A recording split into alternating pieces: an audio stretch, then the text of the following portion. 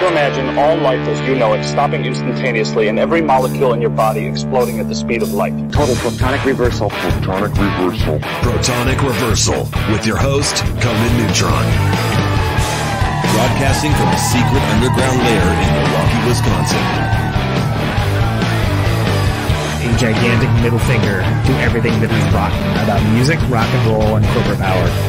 The thing is, though, if you don't laugh, you're going to go on a killing spree with sharpened nails.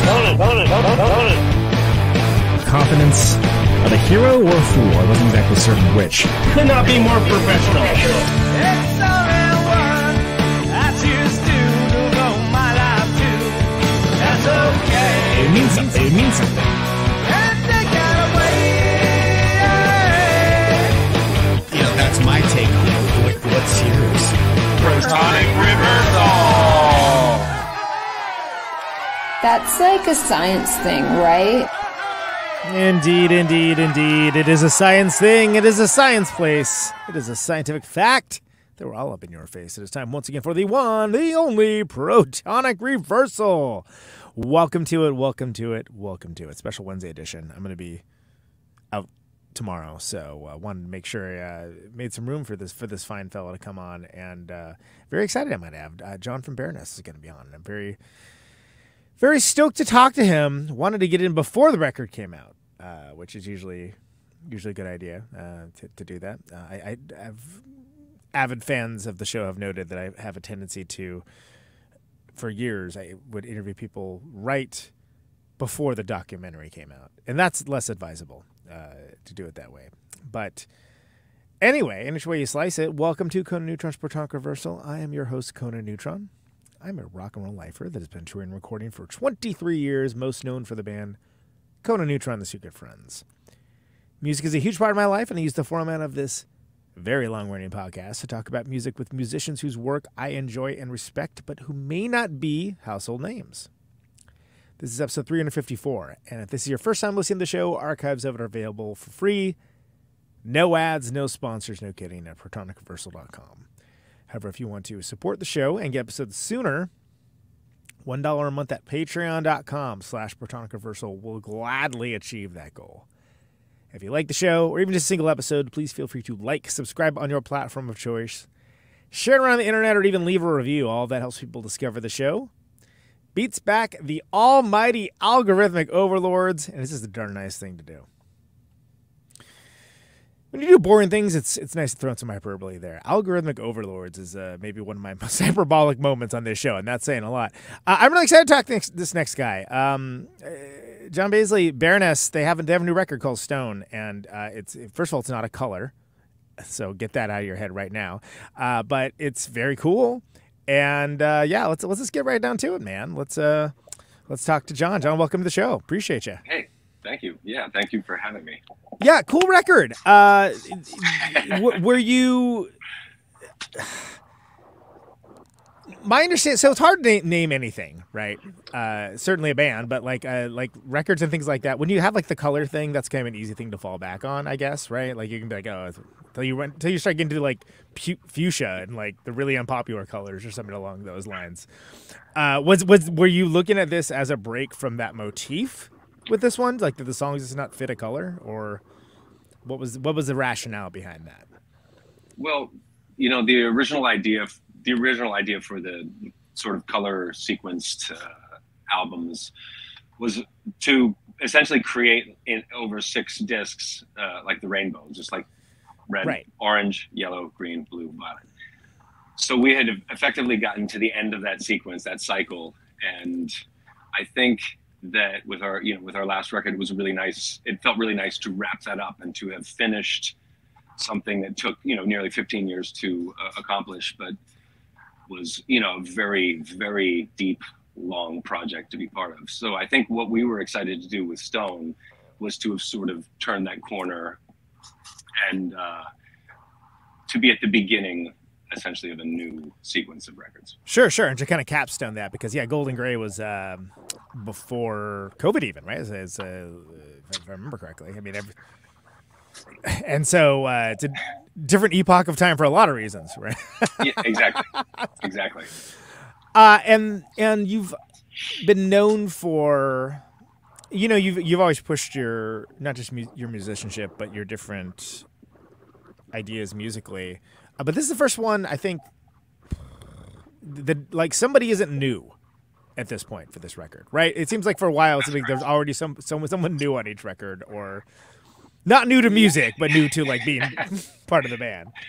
Yeah, and honestly, it's not the most, that's not what we're not excited when there's so much change in the band. Like what's always been, right, I think the goal, but hasn't, we never really gotten to until this point, was just to have some stability in our lineup so that we could take the chemistry that we, that we make with our first record as a group, and then sort of catapult that into the next thing, and to evolve in a way that's interesting to us, but also genuine, and now, really, really has had the opportunity to see that chemistry deepen.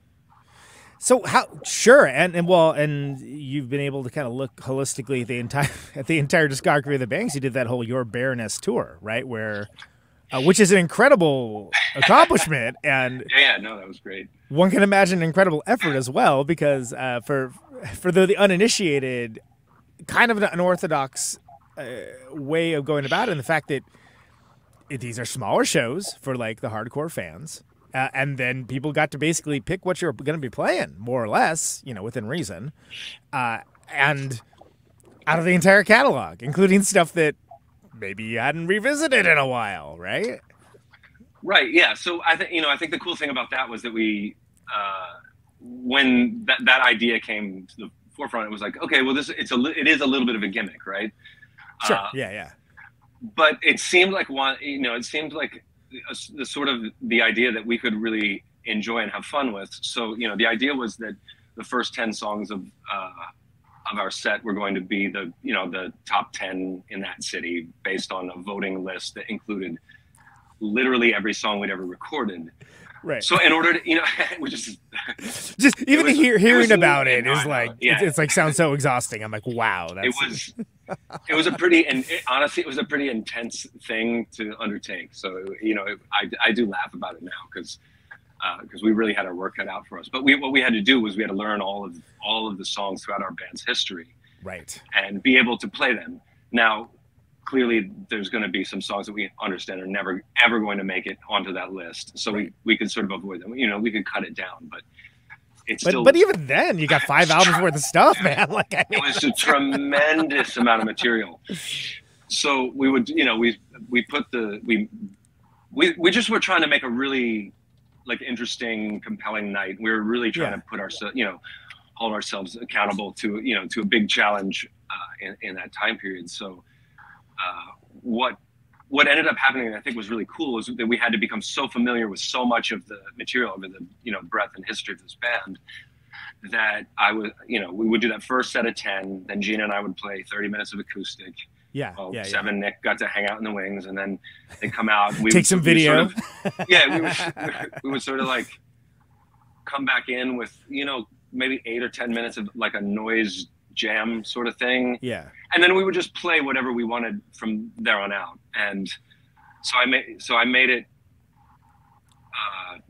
so that every night we would play literally the same number of songs from each of our 5 records. And interesting. Okay. It was really, really difficult, to do that. But I think it was so healthy for us, because it made it like this like really sort of epic athletic challenge to learn and have comprehension, and then to be able to perform it in a way that it needed to be done, with a little bit of conviction, a little bit of passion, and it just took rehearsal. We just had to play constantly, and I think it put us in this amazing musical shape that we then sort of took that energy, and that's sort of where we're at now. It's like we've got a lot deeper catalog cuts that we can pull from now and make the shows even more sort of hand tailored to the audience. Whatever.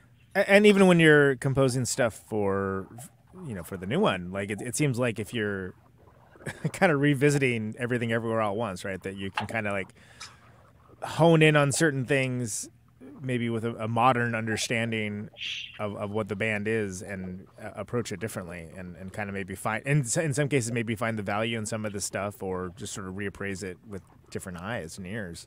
That is a very succinct way of putting it. Yes, that's exactly. I mean, that's exactly. I don't think I could put it that way, that clearly. But yes.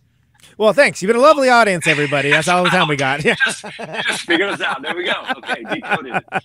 No, but honestly, that was, having been through so many lineup changes over the history of this band, and really wanting to keep something in the core of us true to form at all times. It means that when there's a lineup, when somebody new has joined, we really have to make it a full-bodied thing because we all contribute. We all have to put almost an unnecessary amount of energy into these into this music and these performances. So to have learned to have forced all of ourselves, and I definitely include myself in going back to the history of music that we've written.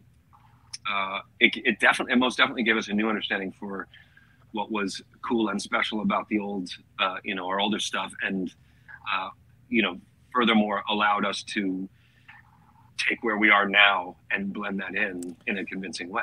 Which means effortlessly. Yeah, to do it in such a way that it's you get to be your kind of final form of what it is you're trying to do, and then see where that takes you next. And I'm just thinking about the fact that I happen to have Seb on with Phil of Trans Am the night, I think it was the night after he joined Baroness, and to his credit, he's a pro. He's a pro. He said nothing about it on the show. I know. Even later, he's very clever like that. Yeah. I was impressed. But the first thing I thought of is Seb's an amazing drummer. Oh my god! But he's also a different kind of drummer. He's got a totally different kind of vibe. And now, of course, there's a record of what that sounds like, right? We all know what that sounds like. That's not I'm still very good friends with Alan, and so. Alan and I and Seb have even sort of talked about this, because the thing about Alan was he was an extremely powerful natural rock drummer. Yeah. Who fought that bestial essence of himself so hard that it was all about playing the hardest, most, sort of lack of a better term, masculine kind of disco dance beats. So he was constantly trying to fight his nature, and it turned him into, I think, a very interesting drummer, a very cool drummer. Yeah. And helped define, very much helped define exactly what our sound is. But then of Seb, who was, sort of more motoric, more sort of indie, cool disco dance. And that's his wheelhouse.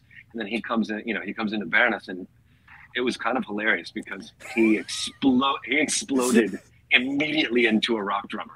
Right. Oh, yeah. Because he is a rock dude, hardcore. Yeah. There's no doubt. It's hilarious. I'm laughing because it's hilarious how rock and roll he is. Yeah, but it's, you wouldn't necessarily know that. If you're oh, are those the robot guys? What are they? Yeah. It's also he's also very smart and very serious. So yeah, exactly. Well, he's very serious cool. with us. Yes. Yeah, absolutely. It's a very cool, thoughtful fella. Yeah, it makes him a very unique and incredible sort of drummer persona. Right. No, absolutely, and it definitely invoked the band with a not even just a different kind of energy that also kind of was adding on to what was already there too, and allowed you to kind of go off in some different areas. Yeah, it's been I've been very very fortunate in my career to have essentially worked with two drummers. And for them both to have had such distinct, sort of natural styles that are, different, but there's a lot of there are a lot of points of similarity. It's been really interesting. Yeah. So, and again, really coming back to the Your Baroness story too, and going back to all those old stuff. I mean, God, even some of those early songs are pretty intense, and you had a very different vocal style. I mean, you seem like you have a less damaging vocal style now. That's good, I honestly don't know. But again, to have revisited our early records and even those really sort of savage sort of crusty punk like EPs. The really grindy ones, yeah. Like that's part of who I am, as a musician. So it's, I think it's important to try to capture that, earlier form of yourself, and to learn how to understand, to use it in your modern context. It's sort of a challenging thing, I think, for any artist who's been around for, now 2 decades, which seems ridiculous to me.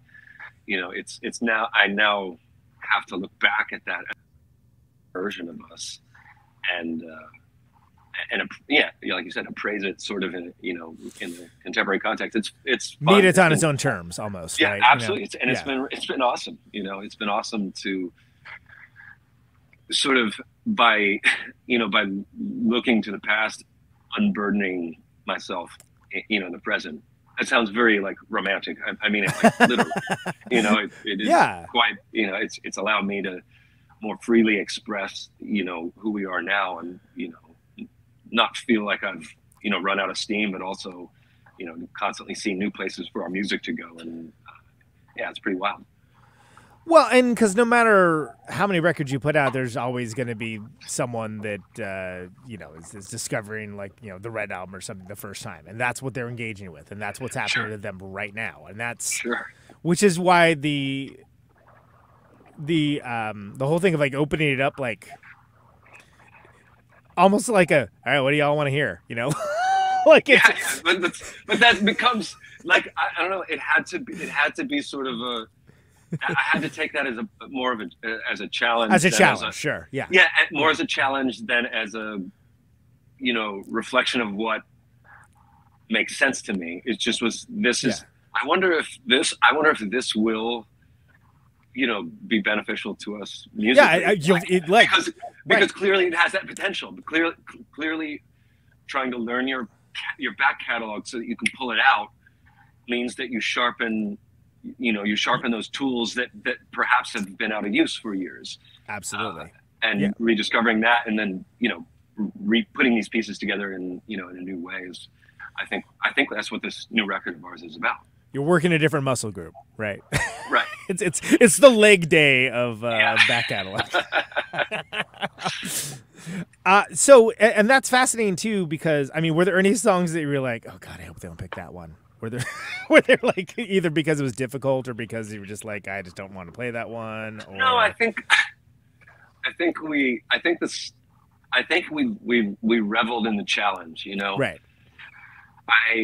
This is probably just by virtue of the fact that I'm just not a perfect musician. I'm not a perfect performer. I sort of, okay, if that's the case, then why not lean into trying things that might not connect every night in order that you work them out in the environment that you're used to working through your music. So, you're not going to be able to take those kinds of risks on a festival set where you have a half hour to play, right? No, I've learned that the hard. I learned that. Yeah. Okay, we were in Europe last summer. Yeah. And I had finally acquiesced to doing an all killer no filler kind of set, and I'll be damned if it didn't work. So yeah, I get it now. But there's something to be said too for keeping it exciting for yourself, also. Sure. and something for the deep cuts for the hardcore fans too, now and again. But also there's that. Yeah, and I don't want to lose my romanticism that you can bring out old song back to life. Sure. It might be pissing in the wind. Who knows? But I wrote it. I think it's good. I think it's got value. I think it never took off or whatever. And also, I just sort of like bands that do who put on headlining performances where the deep cuts are what's exciting about it.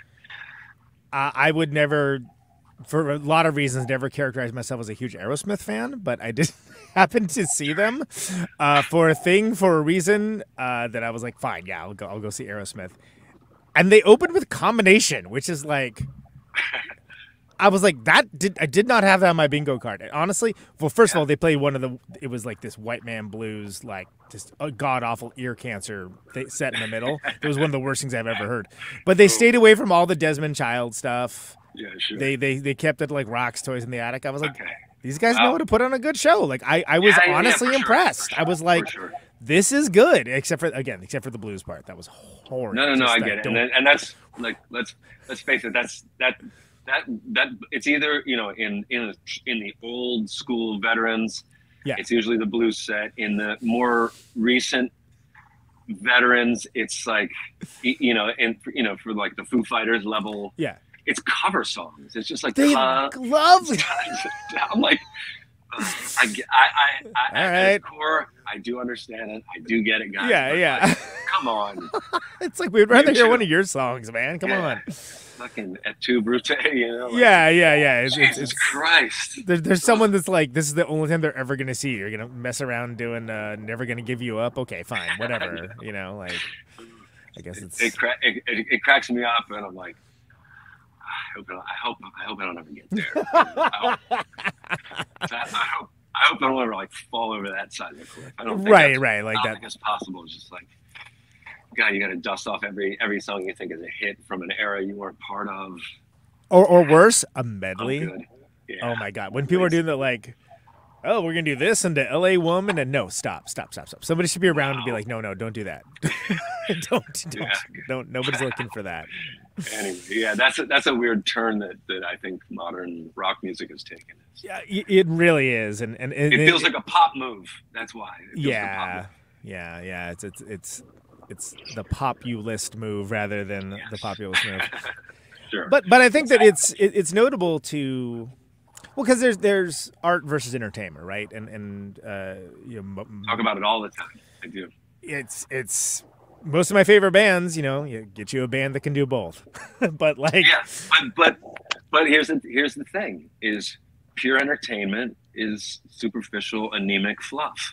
Yeah. And true art is really hard to absorb. Yeah, exactly. It's how many records that are like now codified as one of the best records of all time, and nobody, either people were actively against it when it came out, or more likely just baffled. Right. Just like, I got nothing. I don't know what that is. But those records that are just absolute grand slam, out of the park, immediate. Yep. Blends of both creative and entertaining. Knowing a certain knowingness versus a certain primal, inhibition, whatever. Anyway, you know what I'm saying? Like, yeah. Lack of inhibition. Yeah. Yeah, you need the sweet and the sour and the wild and the control. Those records are just mind blowing. It's like alchemy. Yeah, it is. And it can be done. Let's just toss these less precious materials in a cauldron and see what comes out the other side. Oh, snap, it's gold. Yeah. Crazy. Right. Oh, wow. Okay. So like, I want to write one of those. That's that's the ideal to me. It's sounds good. Yeah. Whatever you have to do to achieve that, however you get however you get yourself in shape, however you frequently see music or try to keep up with things, but I don't know what what the blend is, but every once in a while one of those records just we get a gift, Yeah, and it just everything comes together. It's maybe it's the band for the moment, it's the album for the moment, like who knows? Right. And it connects on that deeper and more intrinsic level, and I think people have made themselves insane trying to figure that out. So all you can do is do the best you can to like ride that line of like challenging the audience and giving them some of the stuff that they're there for, Right. You get in it for the long haul. Like music's it's nice to. It's been nice for me because I consider that we grow at a very steady, but maybe less than reasonable pace. Like that's fine for me, Like, right. I just want to, I don't want to keep growing, and I don't want to, at the same time, you don't want to lose what's intrinsically you about what, however you got there. And it's, I think that's sort of the, the duty of the musician and the artist is to figure out what that is. And like that really impacted me for this record and our last record was Low. And oh sure, yeah, wow, yeah, ready sample. I just think like what a tremendous career. Yeah, what a tremendous musical growth and development, and ultimately to have it, to have exploded at that level of sophistication and like gorgeous beauty. Like, oh my God, that to me is like, sort of the ideal of that. Just to, you just keep.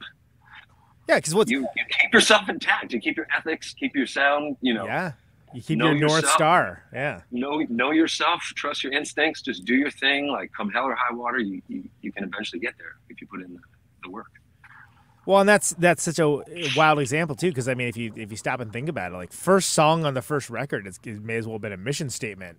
And it's like so wonderful. Like, wow, what is this? But then they like flip the script at least 4 times that I can think of off the top of my head, where it's like, crazy. What is this? This is crazy. Yeah. Like, and they pulled it off, and it sounded like them. And anybody that wanted to come along to the ride would be in for a great ride, Yeah, it is, and it is. It's a super rewarding. That's a super rewarding musical challenge and lesson, and it's because it's hyper musical always, as strange and abstract as it gets. There's a music to it. Some people have said that those that are maybe in the heavy music world tend to encounter some puritanical beliefs as to what can and cannot be done by a heavy band. I'm not sure if you've heard of this, John, but no, and I think it's a funny. It's funny to appreciate every aspect of who you are and where you've come from, and and who's surround you and what what the general scenes you're adjacent to or like are up to. But I think it's also very fun to play with what's that threshold. What is that threshold for people? Like, maybe that threshold is where we can find something new. Because I genuinely think while the same time you are writing rock music or creating songs that are nice experiences to behold, I think there's also there's a dimension that's available, and you have to seek it. Yeah, I mean, well, and again, that goes back to the giving the audience what they want versus what they need. That kind of where's the line for that? And but then I also think about like Metalocalypse is like a hilarious cartoon, right? And when the one brother like talks about like someone puts on acoustic and he calls it a grandpa's guitars. Sure. I mean, that's deeply hilarious. First of all, it's just funny. Secondly, it's like, because that's like how it's perceived by like people that are in it. It's a grandpa guitar, which is so absurd, but it needed to be speaked into the world. So sometimes it's like when one of those conventions when you find one of those conventions that you are breaking, that you just sort of lean into it. Yeah, sure, absolutely. Like, I've always felt a strong connection to acoustic music, and I've actually always felt that electric music was just like my way of like hiding the flaws that would be apparent if I stripped it down that far, because there's no cover. Right. Or I should say there you can do it so that you have more cover electric, but it's harder to do that acoustic. So my solution to that was to just constantly record acoustic songs and see if you could become more and more confident with it and build up that muscle group. And just not, and at the same time knowing that this isn't something that there's likely to be many other people pursuing in this precise way that we're doing it. So there's some fundamental intrinsic value in that, just because it's not being done. And I kind of think of, I think in one very simplistic term of music, I should just write what I want to hear, what I would like someone else to have written so that I could hear it. That seems like a balanced way of thinking about it. It doesn't deny the self, but it's, I don't know. It's just like, if there's space in the world for something new, I'd rather fill that than fully let myself be absorbed by just the things that work. And I think just trying to like straddle that line is enough to keep us interesting and to keep to generate new ideas as time goes on, as we now hopefully as a stable 4-piece, like, can develop these things. That takes work in itself. It's because because give and take with that as well, right? And not everybody is always going to 100% get every idea or even agree with every idea, right. and then you have to decide what you're going to do with that, because that's the band part of being in a band. So yeah, and I think that's the part that's been really beautiful for in my opinion, more recently, is that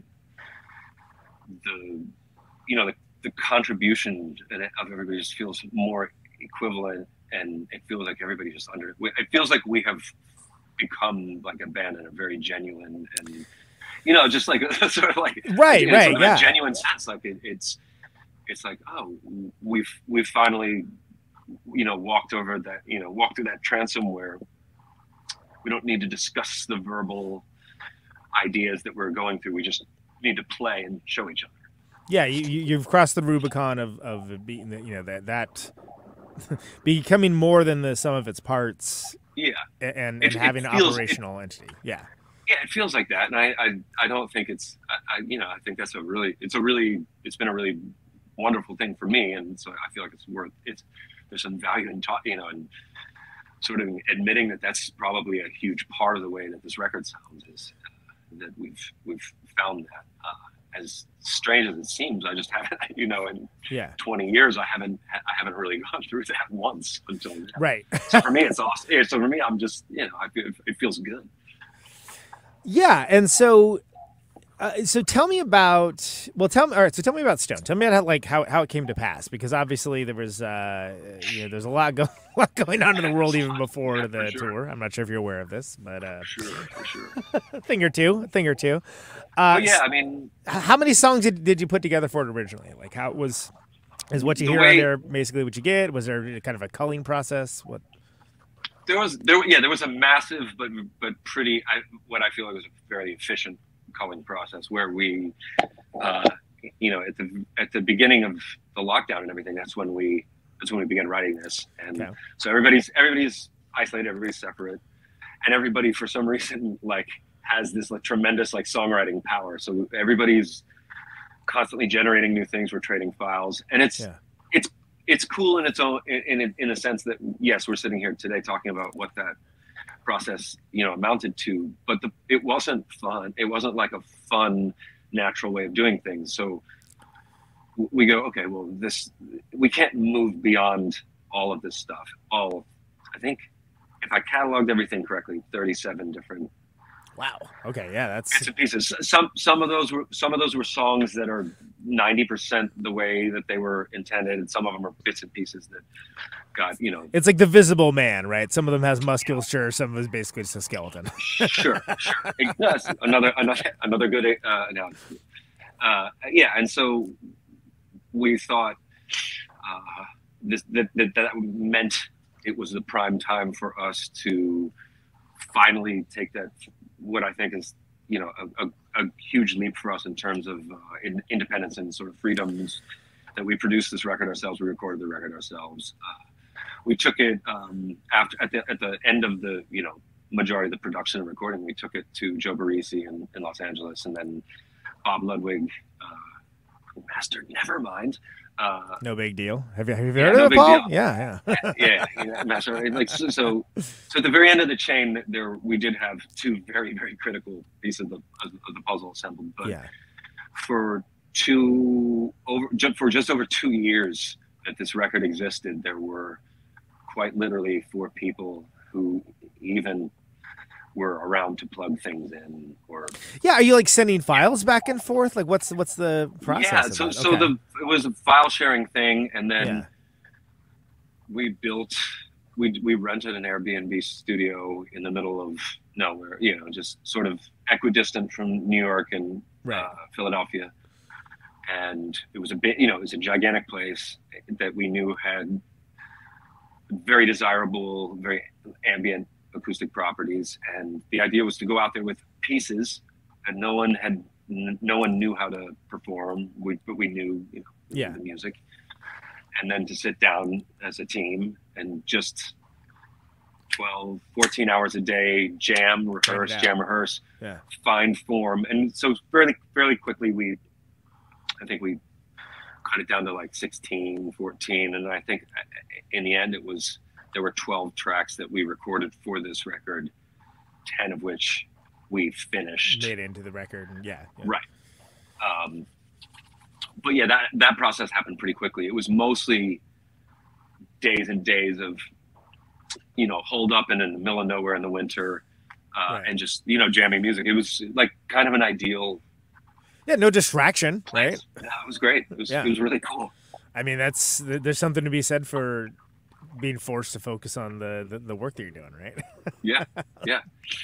And then we had, we had this, because we're just in charge of everything, and there's no one else is on the clock for us.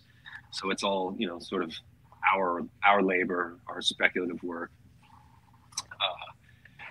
We would sort of work the songs into, suitable form, and then refine the composition till the arrangement was 90% there.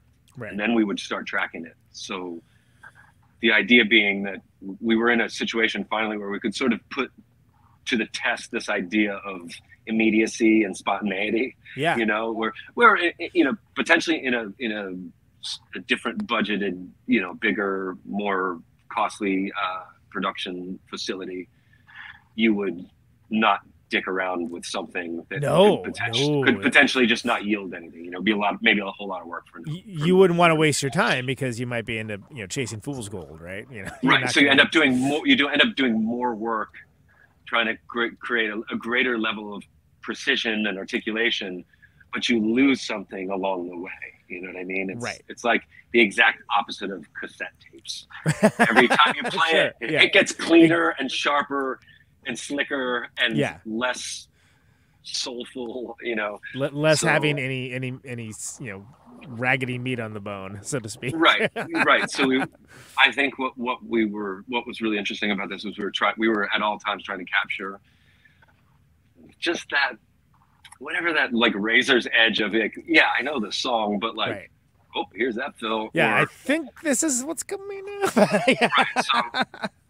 So I think half the songs on the record end in free form. Yeah.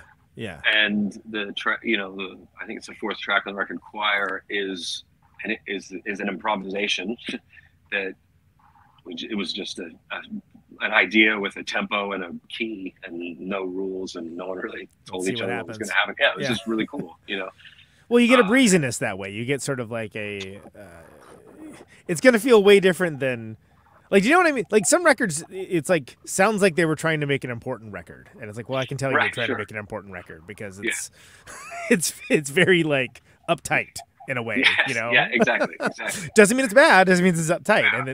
And then there are records that sound like, they're like, yeah, let's play some songs. Cool. Plug in, go. And it's the first thing you hear is what it seems like, even if that's not true. Right.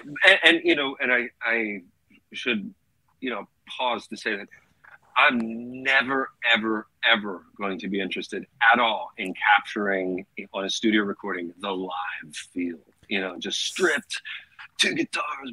No. The studio is where you can make magic. Studio's different than live. Yeah. Studio's different. Yeah. Like maybe super real or ultra real or hyper real or something, would be better. Like, I want that fantasy to feel like majestic, but grounded, so people say they want a live feel, but it's like, but do you really want a live feel? Do you want like guitars going out of tune? Like, what do you mean when you say that? so we sort of took the time to make those tests. Yeah. And some of them were horrible, but some of them to us were sort of magical because we felt like it wasn't just we want to jam, we want to do this. It was that we spent years on stage, refining the idea, because my guys are all really conceptual, Sure. All of us was like, but what does this say, Right. So whereas I want a reason that we can improvise, and I want a reason that there can be something spontaneous about a set that's going to contain so much rehearsed stuff. So it started creeping more and more into the interstitials, and we started learning how to move the songs at a slightly different pace so we could make them longer and insert things. And I think that when we're in the studio, we wanted to apply that because it's really fun. And what I say is we earned it. We earned it because I think primarily Gina and I learned how to make sure that improvisations don't include solos, because that's not. Okay. That's what I think. That's what I think. For us, it would be really incorrect to make it like a display of anything other than just like cool communicating, cool restraint communicating with harmony and melody, right? Totally. Like it's like that. Just let the pulse of the of the studio tell you what to do. And no one's pulling a Steve Vai or something on there. Peace and love. Right, and that's because it would instantly go, it would instantly get horrible. Yeah. So I feel that's why I say I feel like we earned it, and it was it was a lot about just enjoying a groove. And then finding some music inside that improvisation. I think that was a cool thing to have achieved, because it ain't easy. It's interesting that recording and sort of like almost pre-mixing it, right? Like as you go too. That's such it's again, as mentioned, you get to capture it before it gets stale, for sure. Yeah, but. It's a very modern way of working, also. Sure, for sure. Yeah, and I think that's cool. It's like, okay, there's a cool modern way of working. Yeah, that doesn't feel like totally stale to me yet. Right. It doesn't feel like you're putting it on TikTok, but by the same token, it's like it's not like you're doing a Steely Dan either. It's no. And there's something to be said for that. And I guess you've worked with so many great engineers and producers, like John Congleton. I just had Jason from Train Dodge on a few weeks ago, and we were both extolling the praises of just like what a warped genius that guy is. Dude, like he and Friedman are just beyond. They're beyond creative, and they have their own like pocket universe. I'm firmly convinced of this. Adjacent, but like their realities vibrate very close to one another, which is cool because. I still feel like I don't deserve to have worked with either of them. I still feel like I still feel I have like imposter's guilt. Like I fucking bullshitted my way into this thing. I just said their names so many times. It's like it's amazing to me. Like you think deeply about sound, but then you meet someone that's like, no, this is like the freaking mind palace of sound. And then because we're competitive, we go, well, I guess that's now our goal. Right. That's what we're going to do that now. Yeah. We're going to do that now. No, but you can't, it rubs off on you, Sure. Well, and there's something to be said for the attempt too. Even if you don't succeed with what it is you're attempting to accomplish, the attempt of doing it can produce unlikely results at the same time as well. But that's the whole thing to me, like, because I feel like I feel like, sometimes the point of making music is just to make it, it's like, right. The performance is so I hear anyway. Yeah.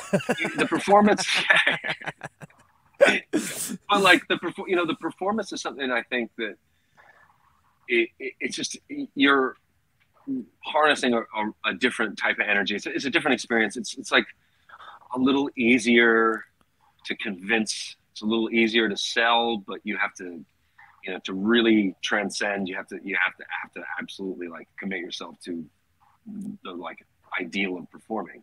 That's a weird thing. That's a weird thing. It is a weird thing. Yeah. To have been in like a basement band and a VFW and a Altzlage band for so long. It's just like dirt floors and cross punks. Like that's I don't know. It's and what gets over there versus what gets over in like an arena full of people that are like it's amazing. But like but the thing is, like the audience dynamics are similar at roughly similar like size groups, like 100 people, 200 people, 300 people. That's a really anticipatable audience. You get into thousands, it becomes a different thing. You're speaking to somebody in the back of the room, but when you get into like arenas and stadiums, which I still can't believe that I can say I've done as many times as I have, which always feels weird. But like you're talking to a distant pinpoint of light. Someone in the next city over is what it feels like. I'm sure. Yeah. And let's face it. At this stage, like if you're seeing Baroness in a stadium, like we are there to earn your attention. Like we're not there. We're not your headliner. So I think it's there. Each stage size is its own crucible. Well, sure. The thing I'm often fond of saying is like, just keep in mind we're in the way of somebody's favorite band. Like they want to see that band, and we're in the way. So we need to present why we're there and show them what time it is. It's like being the warm up comedian for like a talk show or something. Like sure, yeah. They're like, we just want to get to the show. We don't care about what you're doing. I know what I'm here for. So so for me, it's the challenge. Okay, now that is a weird thing to undertake and to try to overcome and see, okay, what if I enter this crucible? What am I like when I get on it? Am I harder? Am I sharper? Am I more jagged? It's kind of an interesting. I think playing to different size crowds in different sized and different room orientations, I think it is an awesome experience. It is completely the reason I play music is to try them all. The Red Rocks, which I've never played, but I've seen a couple shows. I'm like, oh yeah, I'd love to do that. Or there's like the Gorge in Washington State, or we played this like 2,500-year-old Coliseum and all the cavern venues where it's like, wow, you're in a cavern. Okay, cool. Dude, the weirder the better, because I played on a bunch of muddy stages. That I've done, right? Totally. And I've played sweaty basements and plenty. I'll still do that. That's still fun. Wow, and a basement can seem like a stadium at the right show, and and a stadium can feel like a basement. Yeah, I mean, people who exclusively go to like house shows, that's their world. Like it doesn't get better than that when you go into a bigger venue. So I think you have to sort of learn to enjoy music in different. You have to understand that at these different size breakpoints, the crowd thing is it means a different thing. It's a different dynamic. It's different. Yeah. Yeah, it's kind of a different machine, and I love that I've had the opportunity to tour for so many years and try to understand those machines, because I'm very into the crowd energy dynamics. It's really mystifying to me. Yeah, because like a suite of songs that are seen together that would like slay at like a small club, and then like it just doesn't get over for some reason in an arena. But then like one that you're like, this one is like a fart in a room in a small show, but like a stadium outside, it's like, it's great. Yeah, dude, it sounds like a hit. yeah, this is amazing. So that makes me curious again about the Your Baroness touring and pulling stuff out that was maybe not really thought of in that capacity, or like you weren't at the same level as a band when it was written. Does that change your idea of like some of those songs and kind of like bring them into a new light? Because there's pleasant surprises, and then there's like not so pleasant surprises too. No, I think by and large, did you have a good handle on it?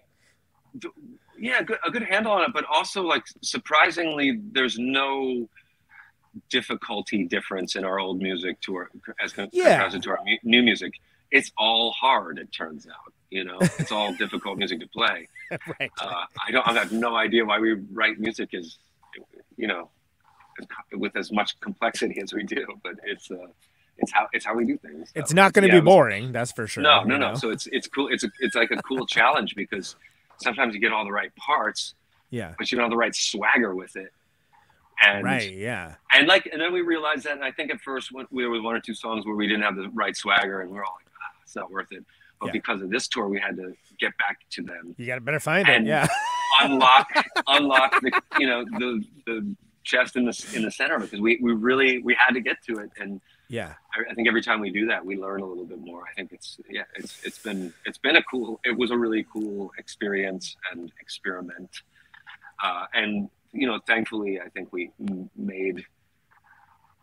designed that tour specifically enough that it was only people who were willing and who would have wanted to be in a room with us for 3 hours. Right, because that's not going to be everyone that even listens to the band, right? There's like some people that are like, they want to hear the hits, or whatever constitutes the hits. 100%. And honestly, at that show, you're definitely going to hear the hits. Sure, but you're also going to hear there's like the acoustic section, there's like the weird noise jam, there's like, and you're going to hear some like, oh, that one, huh? Whoa, crazy, Yeah, so it was, it was cool for us because we had to keep some fluidity in the set. I was just again balancing out across all the color themed records.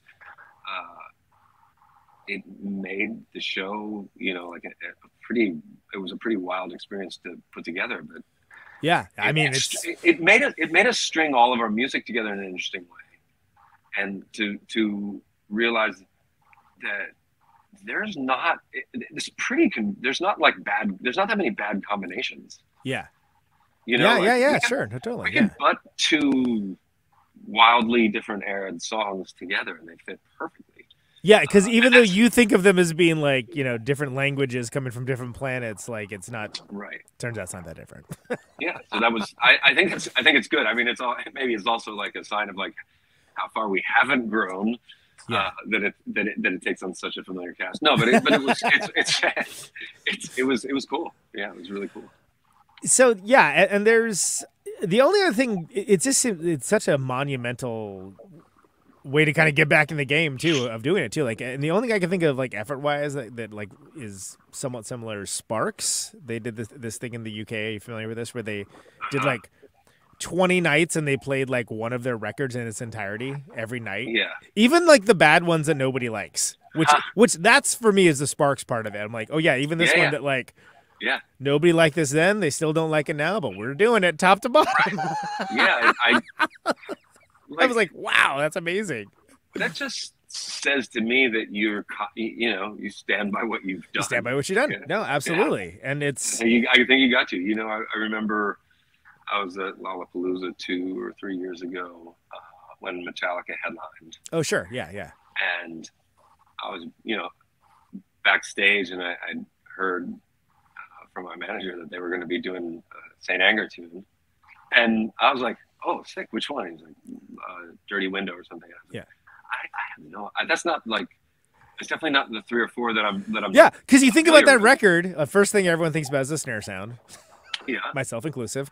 Right. But then it's like, what's on that record?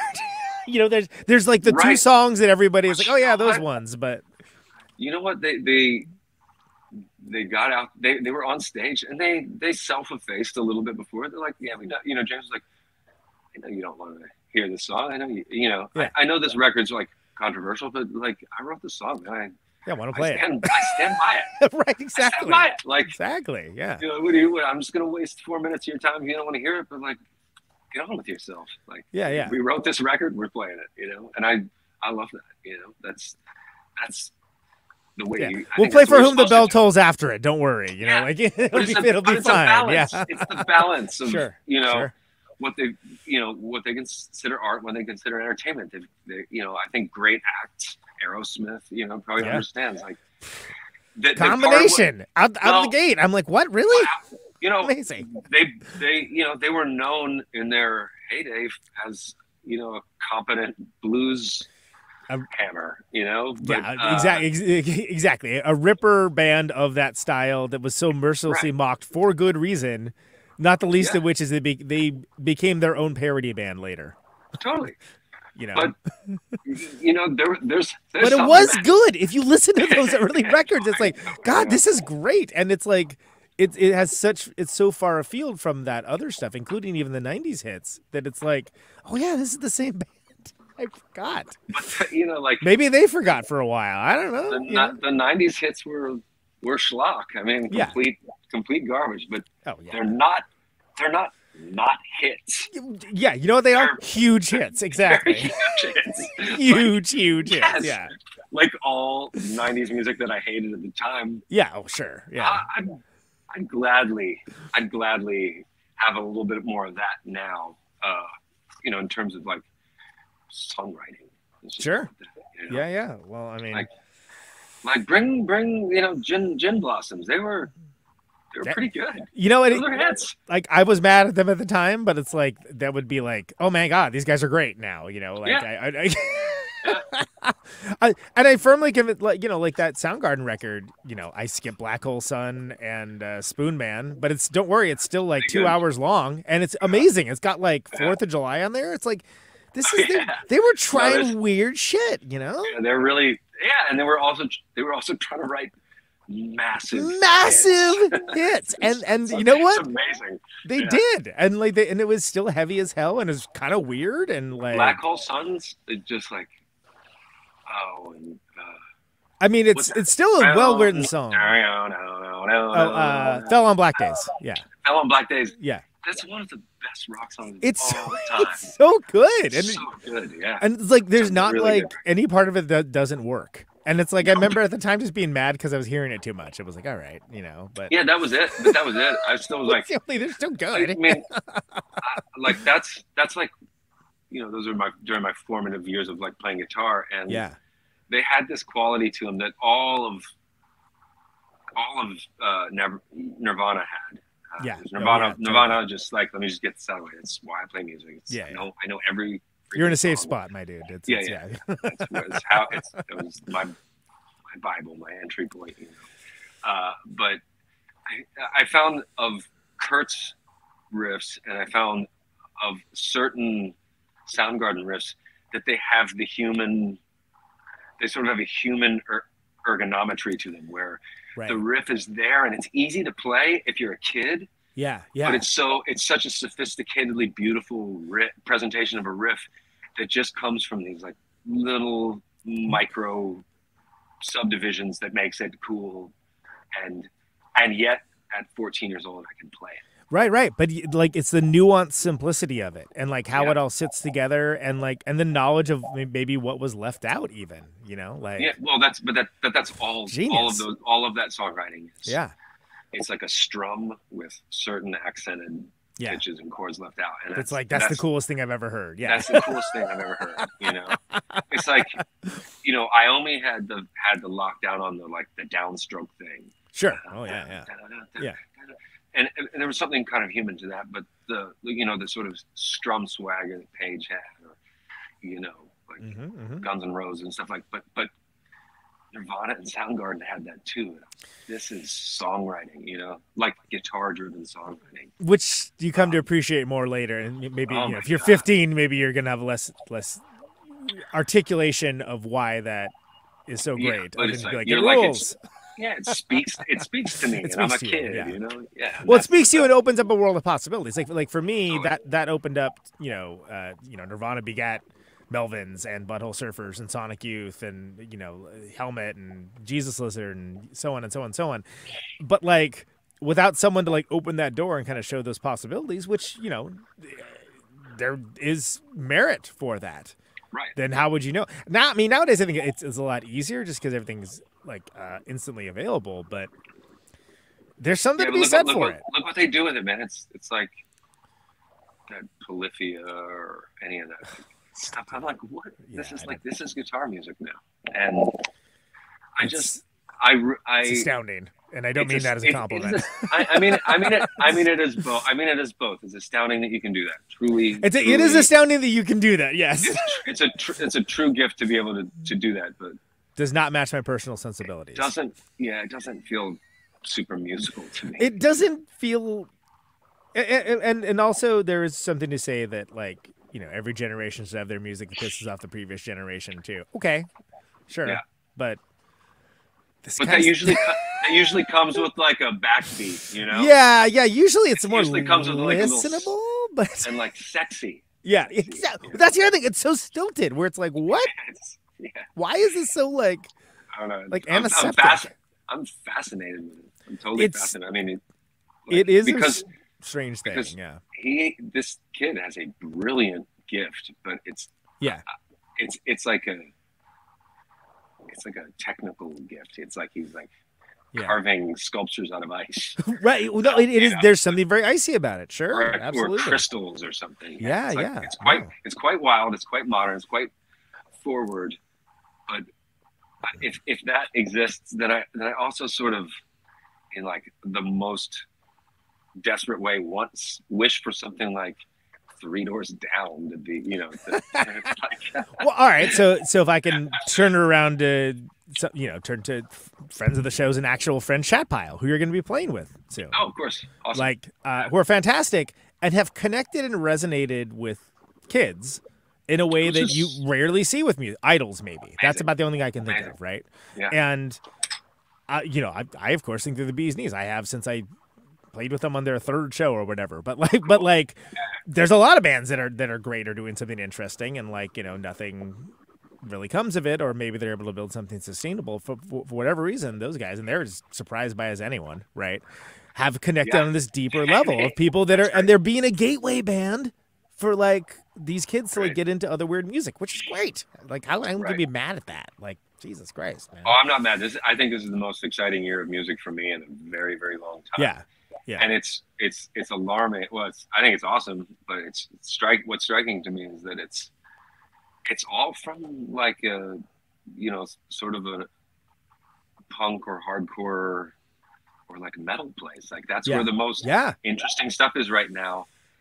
And it's so generationally different from me, but it's so exciting that I'm just like hugely a fan of what's happening right now. Sure. No, I agree. Yeah. And, I find it incredibly inspiring that there's so many bands in those subgenres or in those, you know, so heretofore underground pockets of music. They're playing at such a high level and creating at such a, you know, with such like a florid, beautiful results.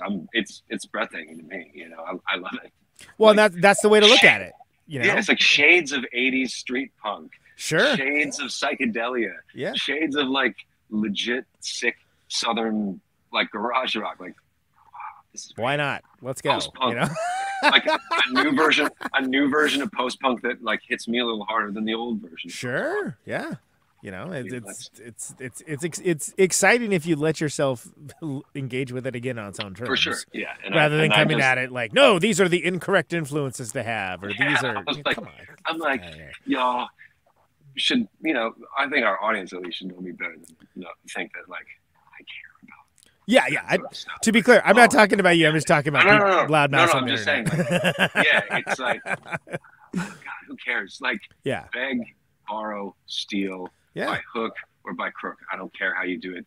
Impress me with good music. Let's like make something like be better, like write a better song, do a better, cooler thing. This steel thing, more glorious. Yeah. The steel thing, I heard someone say, well, they weren't using it anymore, and I thought that was the best answer. I'm not gonna say who it was, but it was a band that does not. They were in fact not using it anymore, so that was a good diss. And there you go. So let's do a thing here. Let's briefly, just while I got you, if you don't mind, let's go over each of the records. If you just give a few thoughts on each one, and then for Stone, yeah, and then we can go through Stone kind of song by song if you're into it, because I think since it just came out, like people kind of appreciate that. But so we got the EPs, of course, before that. But just tell me about the Red album, which is, you know, somewhat ancient history at this point, back in like the halcyon days of the Obama era. Right? Yeah, but I think, or actually, was it Bush even? Jesus, no, 2007, right?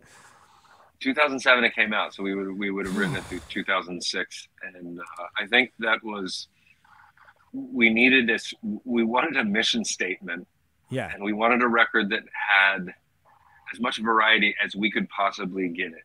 Sure. You know, because we had a lot of influences running through us that we were trying desperately in those, you know, sort of seminal years of the band to use and to reference, like, no, maybe somewhat knowingly sometimes. I don't really even know. Yeah.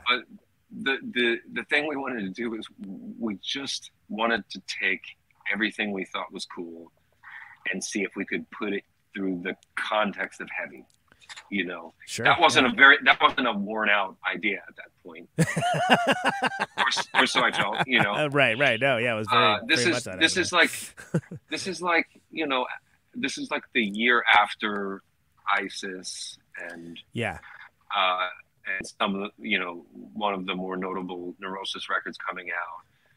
So there was you know, and Cave In was probably not happening. No, Cave In was happening, and Converge was happening. That first Torch record was out, but not Neanderthal. Which Neanderthal is the one that kind of made it popular but the EP and Municipal Waste was just a young band. Yeah. And our early thing, we toured almost. I mean, we toured with Municipal Waste. We toured with Torch. Yeah. And Torch toured with Municipal Waste, and it was a pretty tight knit little group of, you know, Southern Southern bands, and there was, of course, Kailasa, and then Black Tusk, and Circle Takes a Square, and like, a handful of these other bands. And, I think the template that was set for us, primarily through, our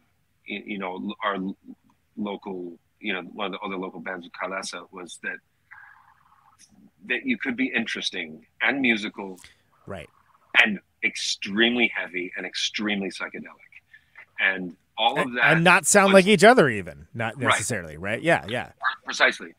And we had we had done quite a bit with those EPs. We'd lived off them for ages. So I think when that record, I had like a broad concept that I used just so that each song would have its own direction. Because unfortunately at that point I hadn't like suffered as much in my life, so I was just looking for songs to write about. Yeah. And so I took like reference points primarily from the non-musical world. I took an etched Victorian etching that I really liked. Yeah. I took Liquid Swords record. Oh, sure. Wow. Yeah. Okay. Yeah. I took a book called The Growth of the Soil by Knut Hamsun, the Norwegian writer. I just took like the things that I was interested in at the time that were like seemed sort of obscure, and sort of like they would have some potential like lyrical fodder starting points for me. Yeah. Just because I wanted Baroness to come out swinging like, hey, like our statement needed to be, we're just gonna do whatever the fuck we want. But this is serious business, but we're coming at it. This is serious. Yeah, and I think there was just like an emphasis on like really focusing on art, and right. And at the same time, the record was supposed to be like super heavy. So I think we learned a bunch of different things on that record. I learned how to do a bunch of things that I never knew I could do prior to that, and we just took that and catapulted into Blue record. Which I can just string them all together. Yeah. I mean, like, I was gonna say, you do my work for me here. And so the guitar player on Red, Brian, who was Brian Blakely, Alan, her brother, had left the band, and we had, one of my best friends from growing up, Pete Adams, who was from the same town that we were all from. Mm-hmm. Who was stationed in just outside of Savannah, like Tim, our first guitar player, was. It was just like a bunch of guys from Virginia who were inexplicably in Savannah, Georgia. And Pete joined the band, and he and I were really into like prog rock, and like nerdy 70s. Like Gentle Giant and stuff, or exactly Gentle Giant, awesome. The Groundhogs, if you want something. I love Groundhogs. Something a little edgier, Yeah. But like the kookier, the better, and and nerdy, like Camel, and all the you ain't kidding. Like, no, like really into Camel at that point. Right. And a lot, and a lot of that sort of like English pastoral, psychotic prog, or like Magma. Magma holds up. Cool. Yeah, I booked Magma at a festival a few years back. Oh, that's awesome. Yeah, incredible. Yeah, incredible. Anyway, so like we had really wild tastes in like prog, like nerdy old fashioned prog, and so I think we were taking stuff from that like pretty liberally. Right. And just just trying to make a very unique record that built very definitely on the back of Red.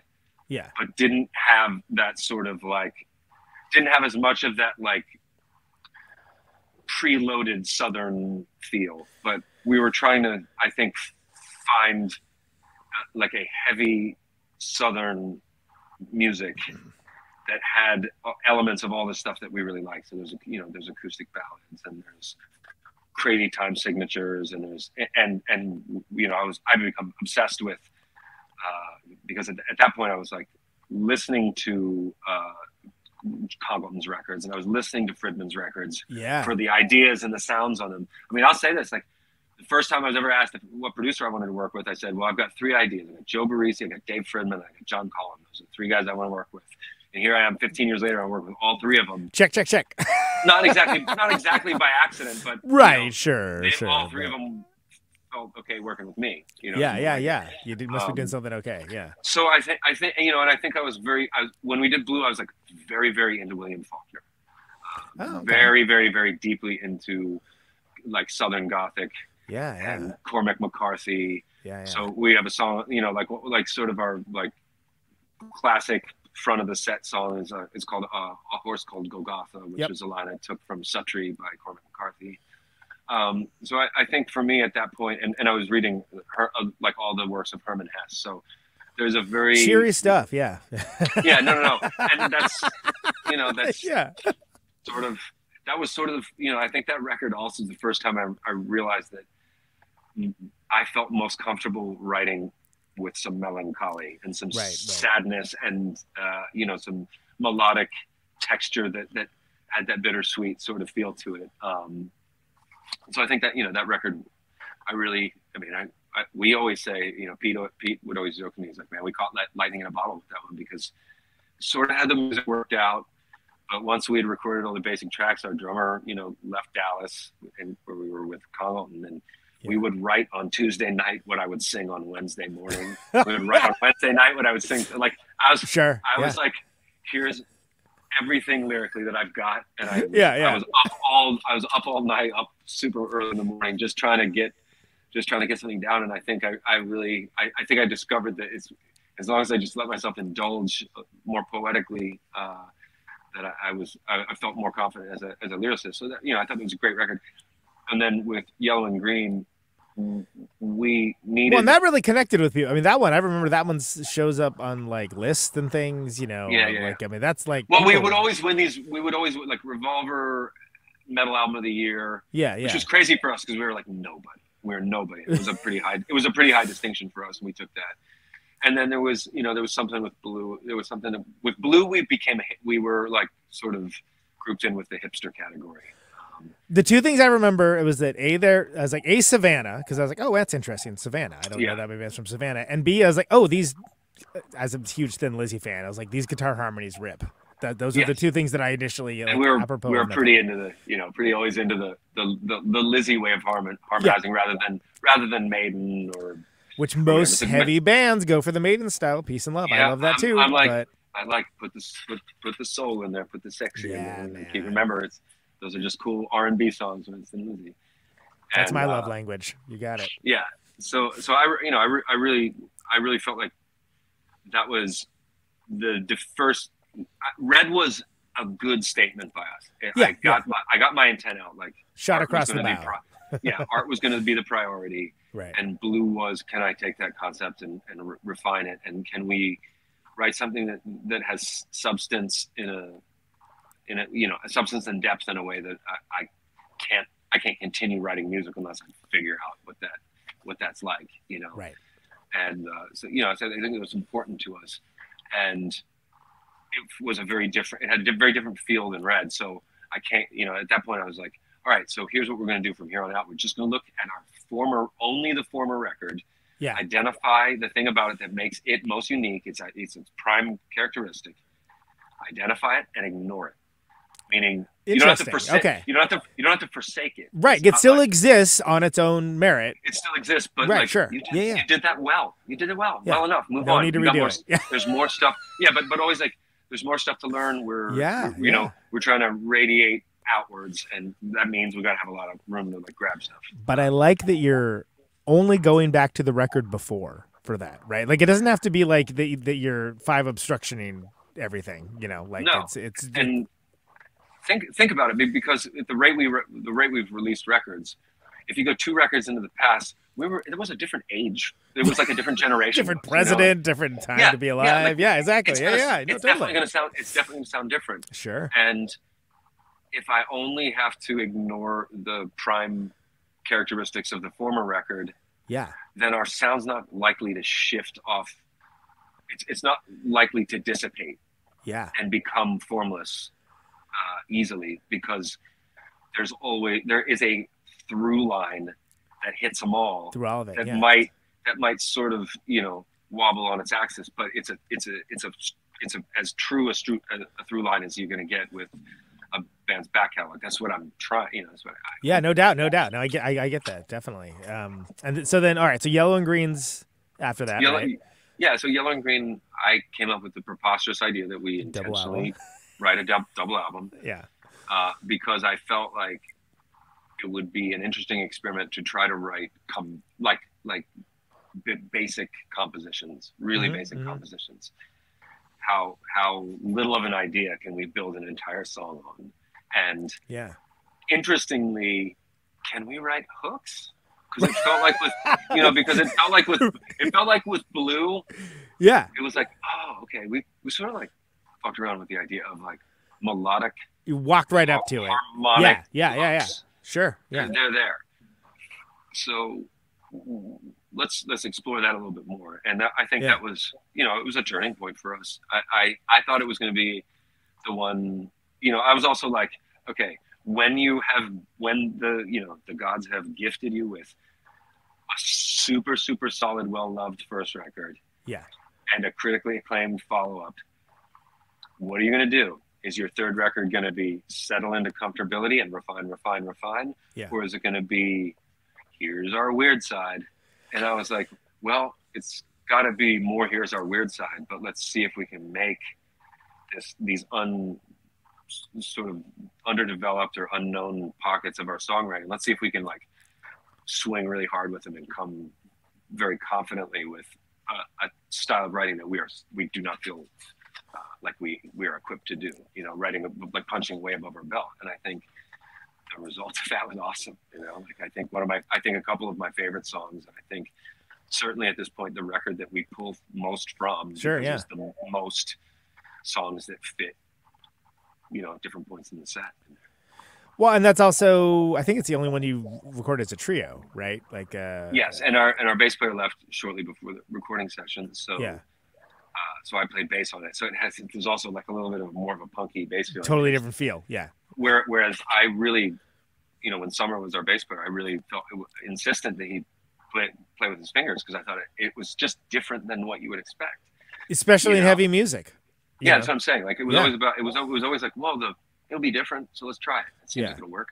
That's something we apply pretty frequently. And when he left, I had to play bass, so I just couldn't get my fingers in shape in time, so I played the whole thing with a pick. But I think that we got a song on there like called "Fool Song" where I was just like doing the Carol K thing. And, sure, why not? Fun with fun with that. But also, the record really was the record of somebody who's beginning to like see their sort of demons, coming more to the forefront. So I think the lyrical realism on that becomes a little more poignant than Blue, because I think Yellow and Green, I felt fairly comfortable writing from a personal standpoint in a more obvious way than I was with Blue.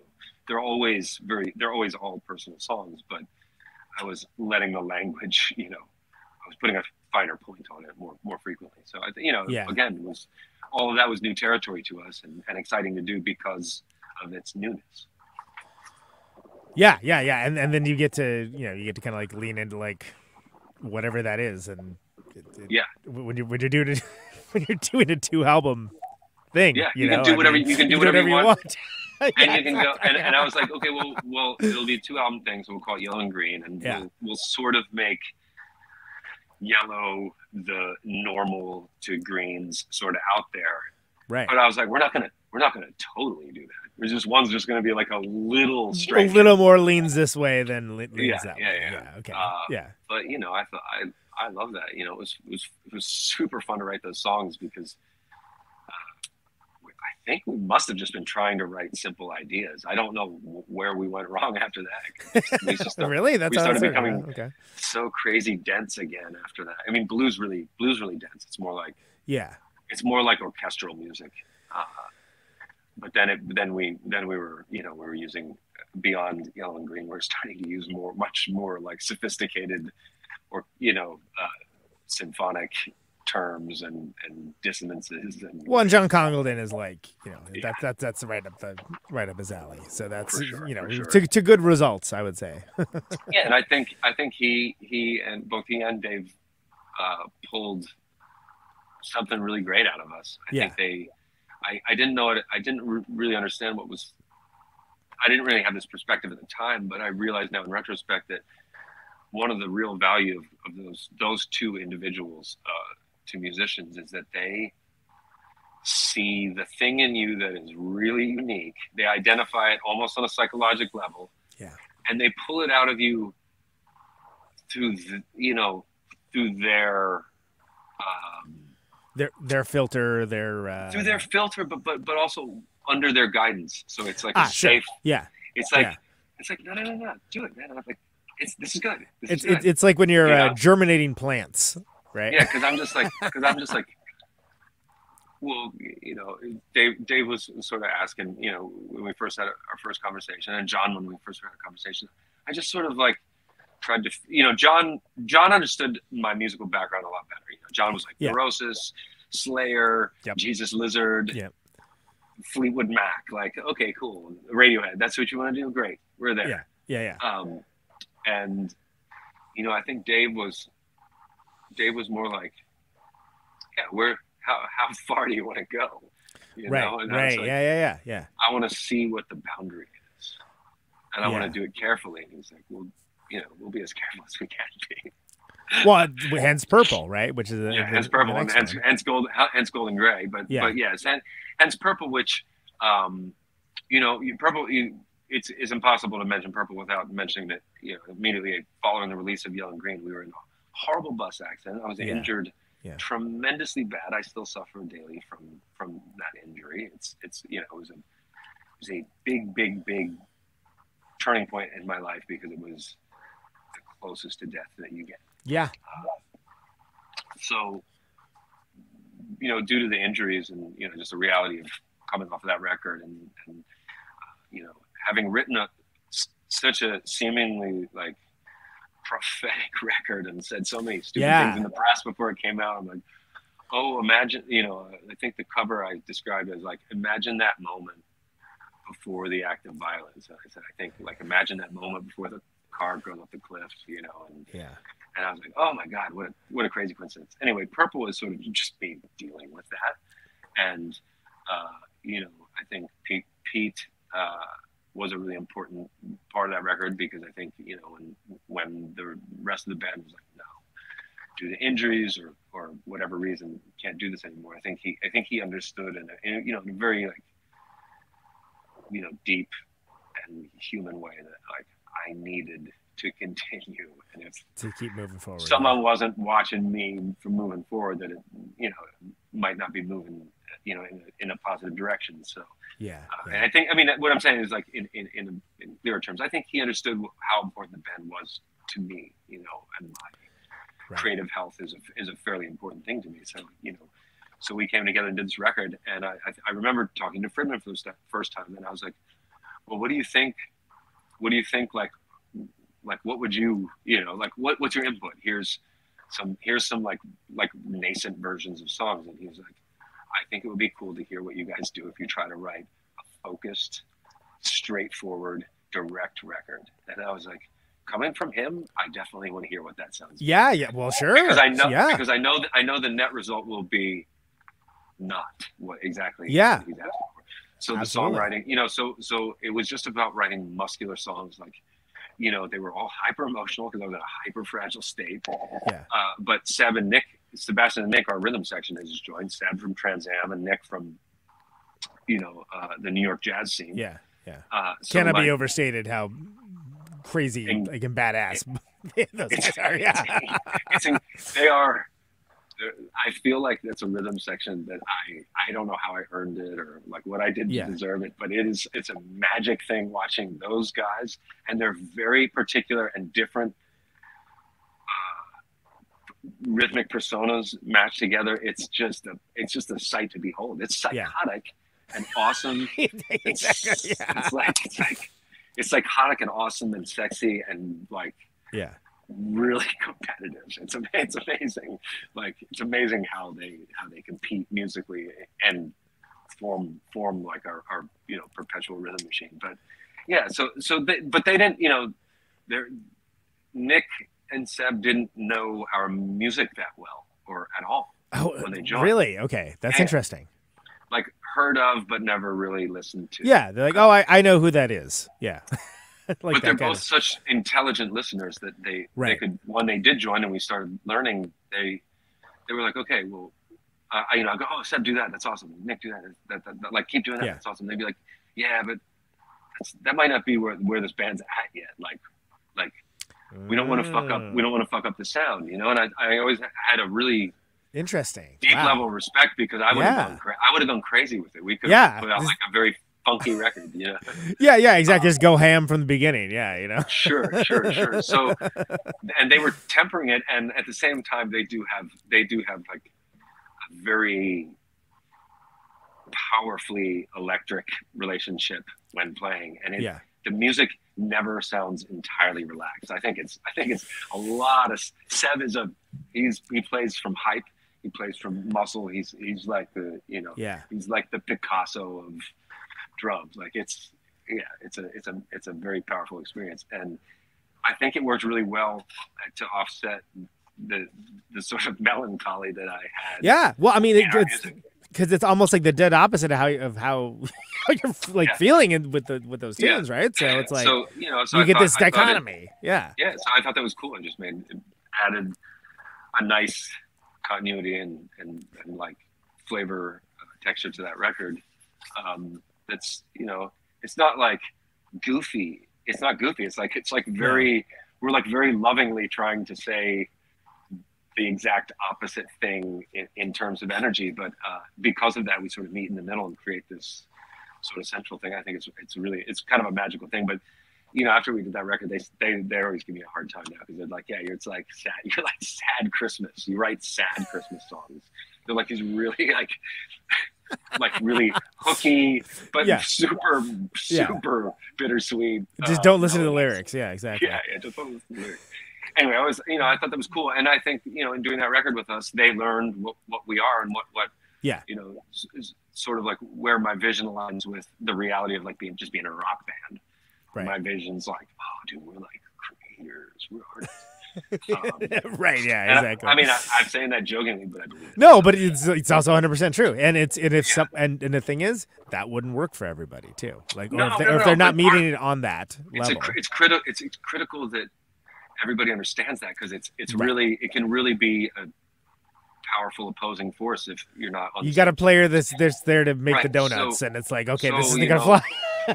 I feel like I was just like super fortunate. Like basically the first two guys that walked through the door not only have this chemistry with one another that they never met each other. They and they're just live wire, off of each other. It's like the Will Ferrell Step Brothers movie, whatever. That's who they are. They're like that. Totally. Constant. It's constant like energy. Yeah. And that's great. So it was cool because I was like, oh wow, we can really develop. We can grow now. This like I was afraid we would might remain stagnant.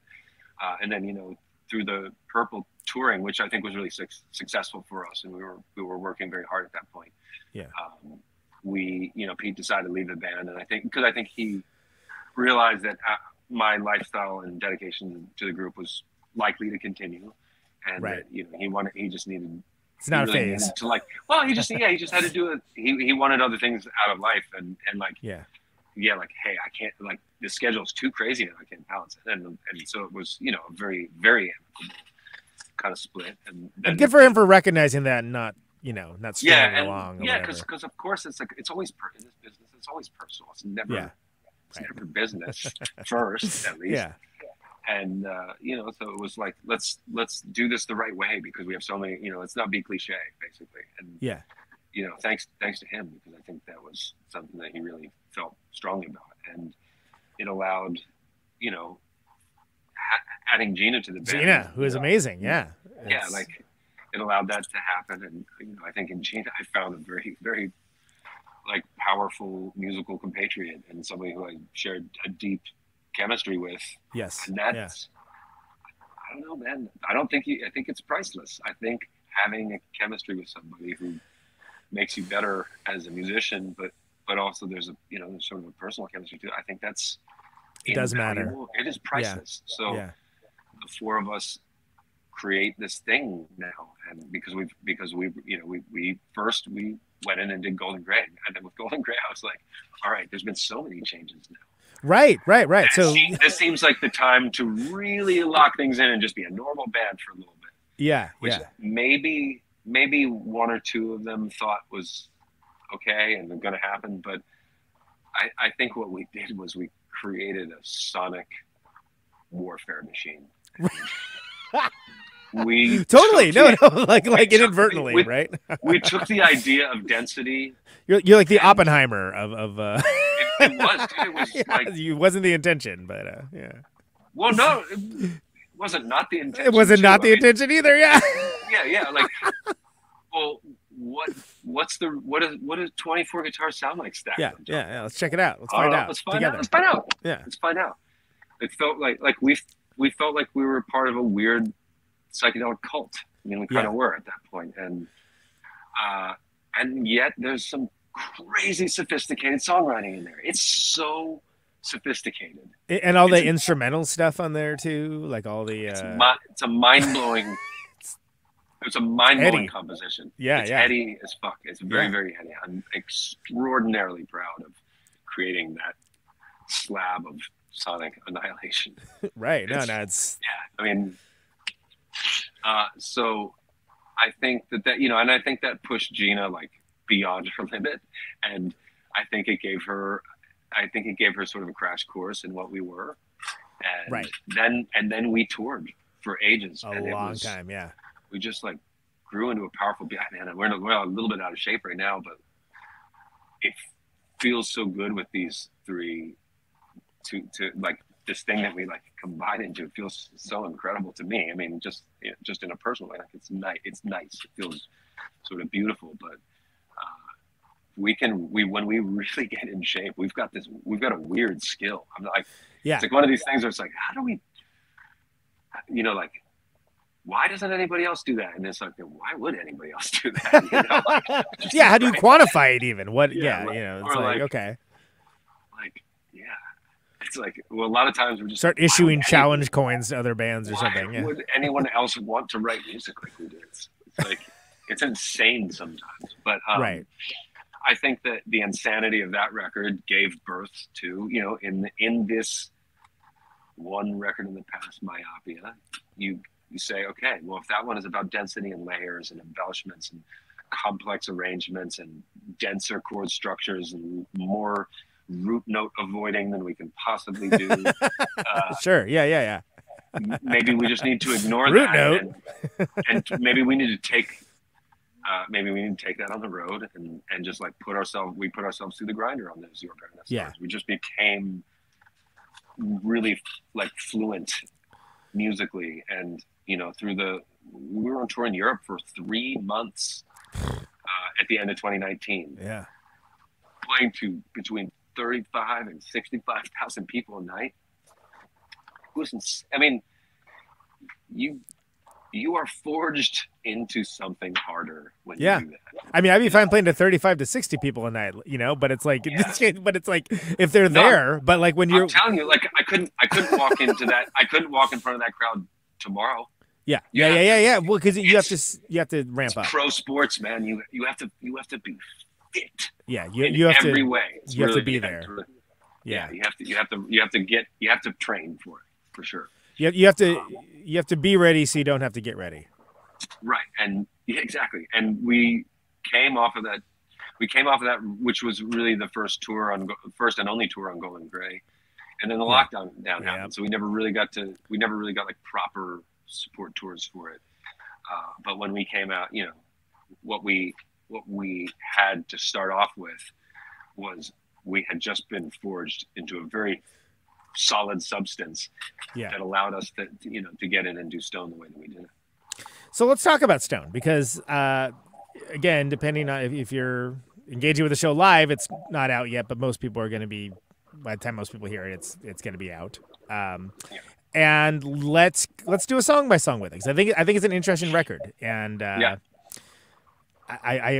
have a feeling there's some stories behind it. So anything, you mentioned a couple things earlier on, anything, even like, where the title came from, recording notes, because I think you recorded this in an interesting way, like it's anything along those lines, whatever comes to mind. Let's start with Embers. Yeah. So Embers was when the final closing track on the record is called Bloom. Yeah. And it's a song that Gina and I wrote in a single wide trailer in Central PA a couple months after we recorded the bulk of the electrified material on this record, and it was a really, it's a really sort of beautiful, sort of complex and soft song that we wrote that felt very serious, and so I was sort of resistant about putting it on at the end of the record, because I thought there was something important about it, but when it became clear that the sequence made most sense with that at the end, I thought, well, we sort of need a bookend. Yeah. Because up until that point, I had, and I'm big into sequencing. Up until me too. That, yeah. We were going to begin the record with Last Word, which would have been unique for us, and then it would have been the only record that started with a drum fill. We always. I guess so. Sure. Yeah. We always start with ambience and noise. And things like that. And so I was kind of like into that, but something about it like nagged me, and I was like, okay, I think I want to do the bookend thing. So we took an outtake from Bloom, and it's just like a tiny little phrase from that recording session on the porch of this single wide trailer with, during the daytime you can hear all the wildlife around us. We're just in the woods, dogs barking and whatnot. So I took that little chunk of music and played like a deep bass note on my piano to go along with it, but my piano wasn't nearly in the key of the song. No. So it was really, really ominous and sort of awful sounding. And then I thought, okay, this is a much more menacing rendition of this. So it's got that horror movie sort of vibe. Yeah.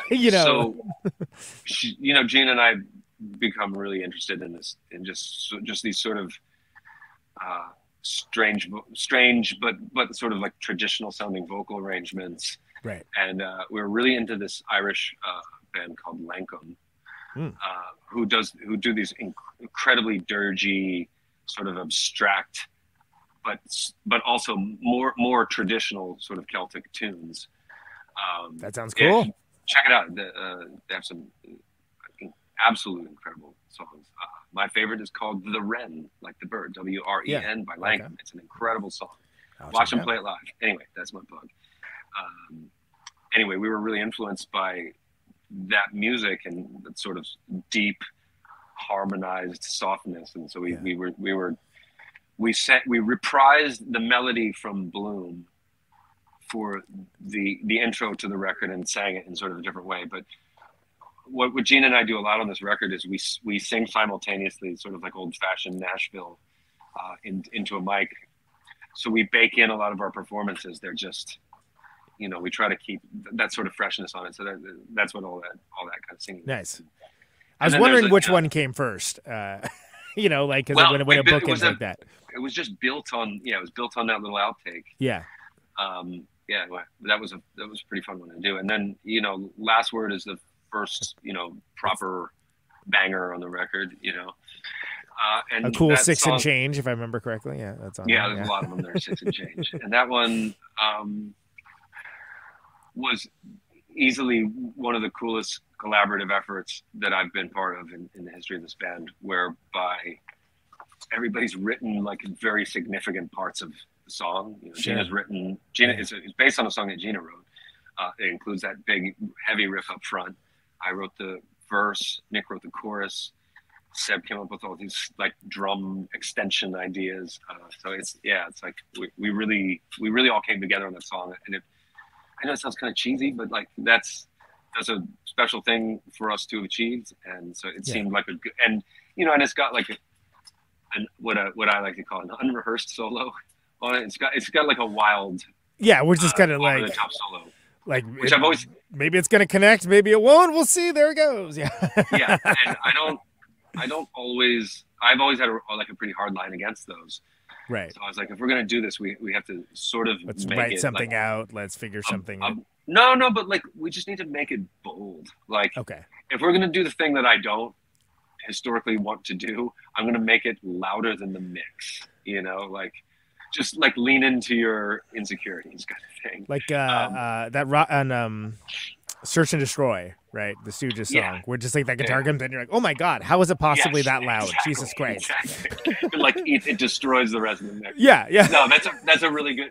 That's, you know, and we would listen to like a lot of the Stooges things, and that was more the, you know, though the it's an incredible solo. It's like very kind of like in the tradition of like Randy Rhoads, but it's played in the, you know, in the tradition of Wayne Kramer or something. You know? Right. Totally. Yeah. Yeah. It's like you know, it's fun to take those kind of bold steps on records because no one's telling you not to, and it's just like, well, what, Why not? You know, every little impulse you have, you can just follow immediately. Right. Right. Yeah. Exactly. And especially if you're working as you go, right? What would be the impetus not to? Right. Like, why Exactly. would you? So that was, you know, that was a cool song, and it showcases this improvisational nature that you know, that we were talking about a little bit earlier at the end. Sure, It's just yeah. like the song's over, and while we were rehearsing and setting up mics and everything, we just did that every time. We just would constantly. It was almost like Nick and Seb just not wanting to be last. To have the last word, so to speak. Right, yeah. Which is kind of weird because I even put it like that before I wrote the words or the title. Which is fun. Yeah, I was just gonna say, like, it's apropos for the title. Maybe it was a subconscious thing. Yeah, it's funny, but yeah, I mean, it was sort of like a cross section of everything that we've done, everything that we do, and everything that we're going to do. You know, Sure. It felt like a good little minor statement of intent. Whereas I think that the following track, Beneath the Rose, is like more the mission statement of the record. I can see that. Yeah, yeah. And it's kind of a centerpiece. Yeah. Yeah, that was the first. That and the following two songs are part of a trilogy that are all related. Obviously, trilogy. One would imagine they are related. Yeah, yeah. Just talking myself out of being dumb. So yeah, I mean that song was that opening riff in that song was written during the Golden Gray sessions. Didn't really connect with anybody, but then, you know, when we came together through lockdown to write music, I was like, well, I've got it, and I still believe in it. So let's start with that, and then you know, write the rest of that song is kind of a showcase of everything that we were just like super into musically at that time. You know, the opening salvo is kind of equal parts Reclamation by Fugazi and something really like extreme from like a French black metal band, you know, like really dissonant. So we're sort of just trying to like, oh, those two things are cool. Like, that's what that sounds like. Cool. Let's start there. And then, you know, and I kind of, you know, the main riff in the song, I sort of was just trying to get like a little bit of a Nirvana swagger, but it turned into something totally different. And, you know, and this is like, it was one of the first songs I wrote. I just wanted to write a big hooky kind of chorus spot. I wanted to give a classic space for, you know, one of our more sort of organized, structured harmonic leads, and just kind of have some fun in it. And yeah, it was a pretty fun song to write because it required quite a bit of like psychotic drumming from Seb. And yeah. I think when I heard that when we were tracking it and the only recording we had was of Seb and Nick playing it. It's wild. It's just it's got to be gnarly. It's pretty gnarly on its own, right? Yeah. I mean, it's such a nasty it's such a nasty groove in it. Nick plays like super grindy, sassy bass. It's pretty awesome. It's kind of like his tone, and I think we were somewhat intentional with this. He was trying to do the Ent whistle, won't get fooled again. Sure. That spike of a bass sound. Yeah, which is like right, like ubiquitously bouncing in front of you. Yeah. Yeah, and I was really like into this George Eliot poem that I read that just felt really powerful to me when I read it, called The Choir Invisible. So I just started with the way that poem made me feel, and just kind of wrote a song on top of it. It was a fun one because it's like just trying out some different sort of vocal deliveries, and Gina and I kind of developed a few new ways that we come together vocally, like at some of the higher energy levels. Kind of like, we sound a little bit like X sometimes. Yeah. No, totally. And so we were just having fun doing that sort of vocal delivery, and that song was probably one of the earlier ones that we finished. I think it's a totally cool, weird song. It's got some new stuff in it, Definitely, yeah. And I don't think anybody's gonna really like it the first time they hear it. In a way, it's sort of it's kind of dense. I mean, there's it's dense. It's super dense. Like the chord, the bridge. The bridge, I wrote a chord progression that's like, it takes like 20, 30 seconds to get through, and it just gets higher. Yeah. The pitches get higher. And you're like, where's this going? You're like, stop, fucking chill out. Bridge to nowhere. Yeah. But because that song had that kind of density to it, and because we really thought, or Seb was like, seemed finally interested in like bringing a little Trans Am into the band. We decided to do an experiment with the song following this choir, which was, we start with the rhythm and the little guitar ostinato that ends beneath the rose, and we just see what happens. Let's play off of that. Let's have a like a, again, this sounds a little cheesy, but I don't know how else to describe it. But like, let's have a little musical discussion. And sure, yeah, let's ask questions and make responses and just see what comes of it. And we got this like pretty bizarre improv. I think that's the first one. It's fully improvised, and it's more or less untouched.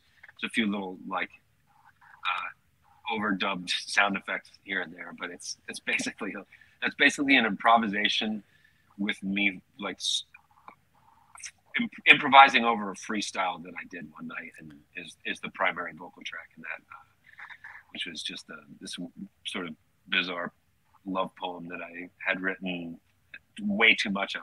It was like super long, and I just sat up one night and started speaking in the mic, and found I've been interested in sort of revisiting some of these things that we would do early in our career, where I would speak, or where I was allowed, where I allowed myself to write something that had more of a sort of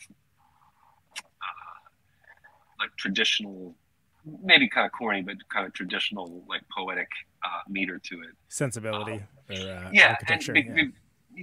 Because I noticed that we had been on tour just before I recorded that song with Lamb of God and Suicide Silence and Killswitch Engage. Right. And we were just like this weird, like emotional little bunch of freaks amongst all this like really heavy hitting sort of like tough guy. Like really, really fucking aggressive metal. Yeah.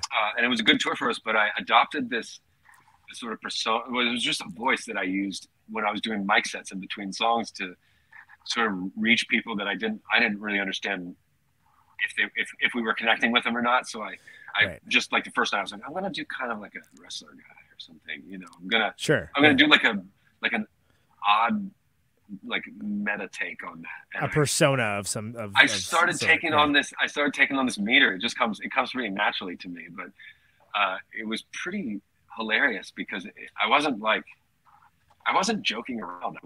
I was genuine. I just kind of found this weird rhythm that worked in the song. So I took something that I learned from tour in a very weird way. Made it a starring character, actually. Yeah, you're gonna love this song. So it's an indulgent ride, but I think that as had become very important to us, that when we were improvising, when we were being spontaneous or intuitive, that we just not fall into the trap of soloing. Just don't solo. And let everything happen. Let's and I'm saying this is what this is mostly for me, you know, because Sure. I'm just Yeah, like, yeah. oh, I'm gonna make some music happen. So you know, so that song was really fun to do because it's just super random.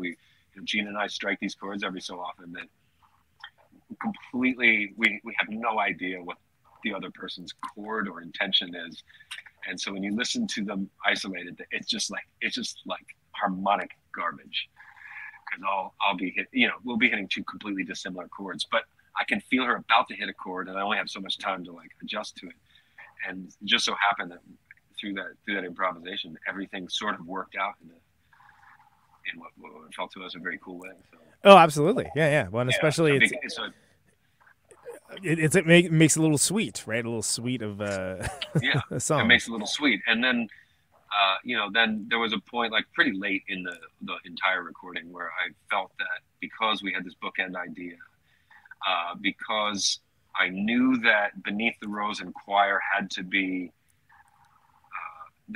put up against one another. I mean, they're like the downbeat one of is the first Choir of the other one. Yeah. Is the final of Beneath the Rose, and we were like really. We thought we were being really smart. Like, okay, we'll set up a whole different drum kit, a whole different miking system in a different room, so the drums will sound different, but it'll be the same thing. Everybody will recognize that. And, you know, it was a fun little experiment. But you know, where it ended, I was like, it needs like a little bow on the end of it. To round out the side, because I was sort of like practically thinking, well, I want this to feel. That song didn't feel like it ended anything, but I know this is going to be the end of side B, so we need another song. Maybe we'll have this acoustic passages be the and have it be a little more declarative by being something like slightly different. Sure, yeah, yeah, and also to make the statement that like acoustic, for better or for worse, acoustic music is a very big part of what a band is, you know. Right. So it's going to be Grandpa's guitars, as we established. Yeah, Grandpa's guitars. You've seen these metal magazines called like campfire music or whatever. Like, yeah, all right, whatever. Dude. Yeah, like I get it. It's super diminutive. I get it. Yeah, we get it.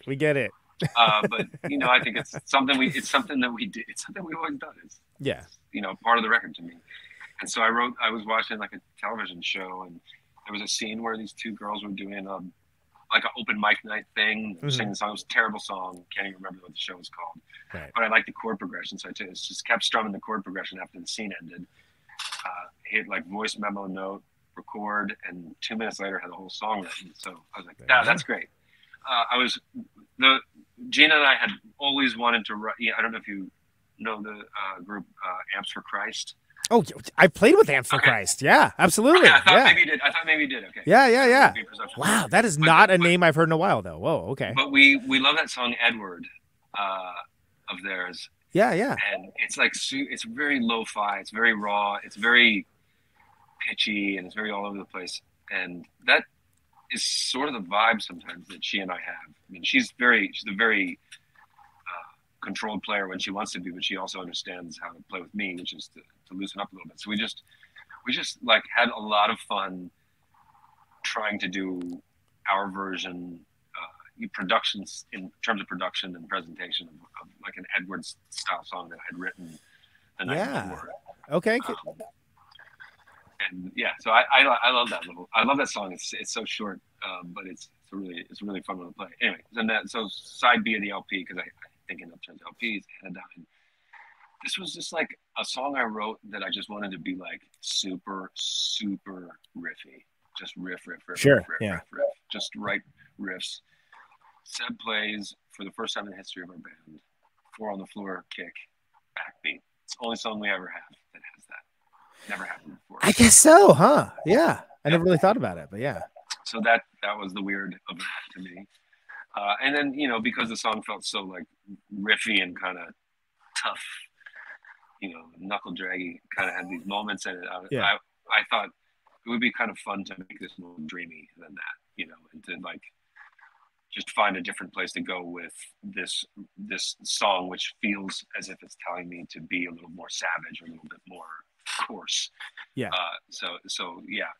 I mean, it was interesting because we recorded all these songs in some cases a year and a half before I recorded vocals. So the key of that song I was kind of stuck with, and that it was a really interesting thing where we just kind of had to find a vocal style that fit the key of the song. Oh, sure, because yeah. That, and it's going to be you're far afield from it from when you made it, right? So right. Yeah. So you also have to be careful not to overdo it, not to overthink it. You got to just right. Because the spirit of the recording was like so immediate and everything. We wanted the vocals to match that level, that sort of recording integrity. Yeah. So anyway, that's that song's cool. It's 3.5 minutes. Every once in a while, I like to prove that I can still write a song. You prove that you can do it. So Anodyne is that's like free from pain, right? Like if I remember correctly, that's like the definition of that. Any and it also sort of has this connotation for being like it's also used in sort of an insultory ways as being like boring or commonplace. like very gray, very lukewarm. Yeah. And a lot of the sort of like immediate inspiration lyrically for these songs was sort of some of it was sort of from dreams, and I'm like I hate when people explain their dreams, so I won't explain it. But just to say that I think I made the mistake once already this year in like trying to we'll have this dream and it's recurring and it's an awful dream. It's kind of a nightmare, but I think it's sometimes those things are cool lyrical fodder because you write your song and then you have years to figure out what the fuck you were writing about. Yeah. And if you just get down like a phrase or something and you can build around it, like where'd that come from? Be like, ask unconscious me. I have no idea. Yeah. So, no clue. Yeah, that was a fun, very challenging, very, very, very challenging song to write. Or to finish. It's also just a cool sounding word. Anodyne is just a like legit cool sounding word too. Like it is a good word. And I've been I have like some books of lyrics and poems and whatnot, and I found that word like popping up over and over again. It's like when innocuous is just too banal to use. Yeah. Like, yeah. That's what Anodyne. Oh, okay, sure. Whatever you say, Keats. Okay. Shine is the next one. And Shine, I wrote a song is built on the Aphex Twin song number 3. Oh, whoa. Okay. Yeah, I love that. I was crossing the Brooklyn Bridge in Brooklyn a couple of years ago, and the sun was going down. It was like that moment of dusk where like everything's like super important and everything, you feel everything a little bit more deeply, and that song came on like my Spotify list, and so I gave it like a deep listen and had a really cool moment with it, and I was like, you know what, taking that chord progression, that is cool, and I hear music in it, so it's just sort of built on that, and then it sprawls in a million directions and becomes like sort of like Zeppelin scoring an Ennio Morricone song. There's a little bit of Thin Lizzy. Everybody plays a glockenspiel. There's a big the acoustic and sort of electric, like no quartery sort of intro to that song. Yeah, very much that era of Zepp. Yeah, for sure. Yeah, it's a cut and paste from the demo I recorded. I just thought it sounded so good that anything we would do would be to try to approximate that sound, and I was like, well, there it is. We already have it. It's right here. It works. So it's like funny because we want, in some cases the record's put together out of like strange Frankenstein parts. Right. No, that's cool though, and it's also some like cases that's not. It's like this convergence and ebb and flow of like focus and lack of focus. It's cool.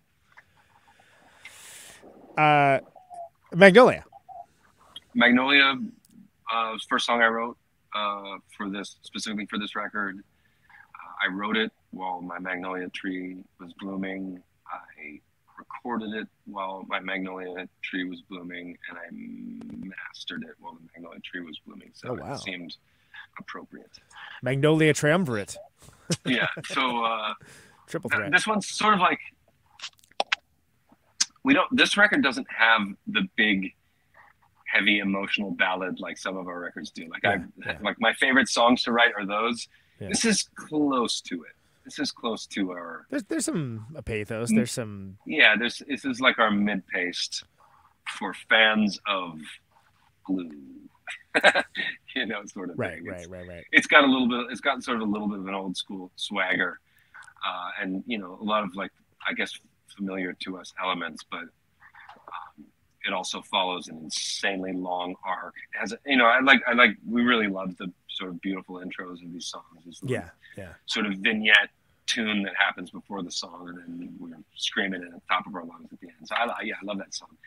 And the following song, Under the Wheel, is another one of my favorites on this record.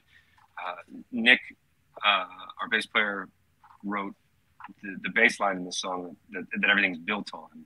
Mm-hmm. And it was it's a good bass it line. took me so long to learn it. It sounds so easy, or it doesn't sound easy. It sounds simple. There's a simplicity to it. Yeah. I'm trying to say this right. There's a simplicity to that bass line that is not real. Right. Yeah, because it's deceptive. It's deceptively simple. Is I think the term. Right? It's Yeah. very hard to find. I get lost in it a lot, but yeah. I have this really old, like, vintage '62 Gibson ES330, dorky gear talk, but it's like the oldest guitar, most vintage guitar I've got, and I just wanted that. I wanted to tune that down to like Korn level, Kowloon Walt City level. Yeah, and it is. It's just drop down. Drop B or something. It's drop A. Even worse, yeah. Yeah, the song's in drop A. Yeah. And did you ever hear that? Did you ever hear the Cartographer song? What's that? Did you ever hear the Cartographer song? Drop A is a ridiculous tuning. It is a ridiculous tuning. That's why our EPs were recorded in drop G. I was like, amazing. Oh yeah. Yeah, screw you. It's going even lower. Yeah. Let's go so low it doesn't sound low anymore. It didn't. It sounded just like it swung back around. We're gonna. But yeah, I really had a fun time writing Under the Wheel because its dynamic structure is every 2 bars it gets louder. It never really stops. It just gradually intensifies for all 6 plus. Yeah, and it doesn't. It's like somewhat non-repetitive, but yeah, it was a fun sort of linear. Let me try to find dynamics in an upward slanting straight line. Yeah. Well, and then kind of a new texture of a song for us too. Right. Yeah, and that's sort of like, and then what do you do after that, right? Well, then you got Bloom, so it's because you're gonna try to get more intense. Okay, I mean, I guess you could, but then you're gonna hear Gina and I intensely serious about writing a folk song, intensely committed to finding something in traditional sort of Americana folk country songwriting, and which we love, which is so influential on us. It's impossible not to mention it at this point. Artists like Gillian Welch, Dave Rawlings, they're major songwriting influences on Gina and I. So we felt like we finally understood the form well enough to distort it a little bit, to put it through your meat grinder of whatever it is you do, in a respectful way, and in a genuine and sincere way. Make some folk sausage, Totally. Yeah, that's a gross analogy, but the record, it was a really demanding record to create, but always very fun, and always felt inventive, and always felt like we, had found another rock in the proverbial river to turn over and explore. It's pretty cool, man. Stone. Again, most people by the time they hear this, it'll already be out because it's the 13th right now. It comes out on the 15th. Brexon Hymns, right? Which we didn't even. That's my label. Didn't even get into that, which is It also happens to be effectively a DIY record. Yeah, it's more or less. There needs to be a term that isn't bedroom label or vanity label, because I'm sick of hearing both of those things. But it's using the formats and tools that we have in this day and age to directly connect with the audience. Therefore, why it's all the more important. Yeah, and for no other reason than to be, a professionally active band that has control over their own masters. Yes. Yeah. And there's, yes. I'm just going to say it again. Musicians have to advocate for themselves. We all have a way to do it. This is one way that we have to, maintain a little bit of independence. And it makes a whole lot more work. It's an exponential curve in terms of work. But I think that when you're able to do something and just like have a genuine hubris-free pride about what you do, like I think that's a that can be nothing but a good thing if it's based on independence and hard work and cooperation. And then when something doesn't work out for us, we just fucking learned a lesson. Like, learn a lesson, move on. Nothing more, nothing more, nothing less. Like it's been a good experience to make this record, because it's been about making the record, and it's been about the whole process has been really like critical to us. It doesn't nobody else seems to even find it interesting at all, but for us we had a great experience. Well, it can shine without the context of knowing all of those things too, which is good. Like it's you don't require the documentary to enjoy the music. Right, and this also, I think this was the most interesting record for us to have documented, and we didn't. We were in session. We were in a session in the studio we built for a month, and I think there's maybe 10 to 15 pictures that anybody took total, and it's mostly of mics. And you could have made like a mini series on this, or like a streaming series, and people like eat that up, but not where you were at, not what you're thinking about. I think it allows the experience for us to drift very quickly into like the stuff of legend for us, but it's it's for us, so we get to tell the story, and we don't have to let the truth get in the way. Print the legend, right? That's what they say. Print the legend. I mostly ignore comments while we're doing the show, but this is a good one from Zach Parrish. Given that you are so involved in so many different forms of artistic expression, how do you maintain your focus without feeling overwhelmed? I wish I could maintain my focus without feeling overwhelmed. I mean, there's times where it's better and where it's worse, but I struggle to create a way to balance that sort of thing out in my life, because when you are involved in so many creative endeavors, and you have the good/bad/good again misfortune of having some demand on your work, and every project you could get involved with is exciting, it's hard to say no. It's really hard to say no. It's also hard to predict the timelines on creative enterprises sometimes. So what ends up happening to me is very frequently what I think is going to take me a week takes me 10 months, and throughout that other things sort of accrue. And I think it can be difficult, but I think the more that I treat what I do as one single profession, that's just being an artist generally, right.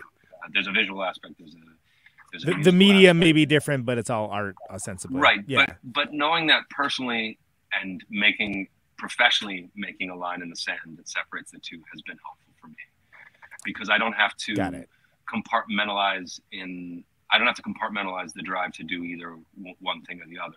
But I do benefit from compartmentalizing it in the real world. So the professional aspect of my music is separate in some ways from the professional aspect of my artwork, but it feels the same when you're making any of it. So right. If you're making art, you're making art, and it's gonna hit the way. Yeah, and you just kind of like I just sort of have to follow my gut, and sometimes that's requires a little bit of organization. I'm fortunate that I have a caring wife who puts up with overloads and tells me when I'm overextended. That's good. So yeah. It's good to have those level checks. You don't not get overwhelmed. Right. It's all exciting. John, this has been great, man. Thanks for spending so much time with me. This has been awesome. Appreciate it.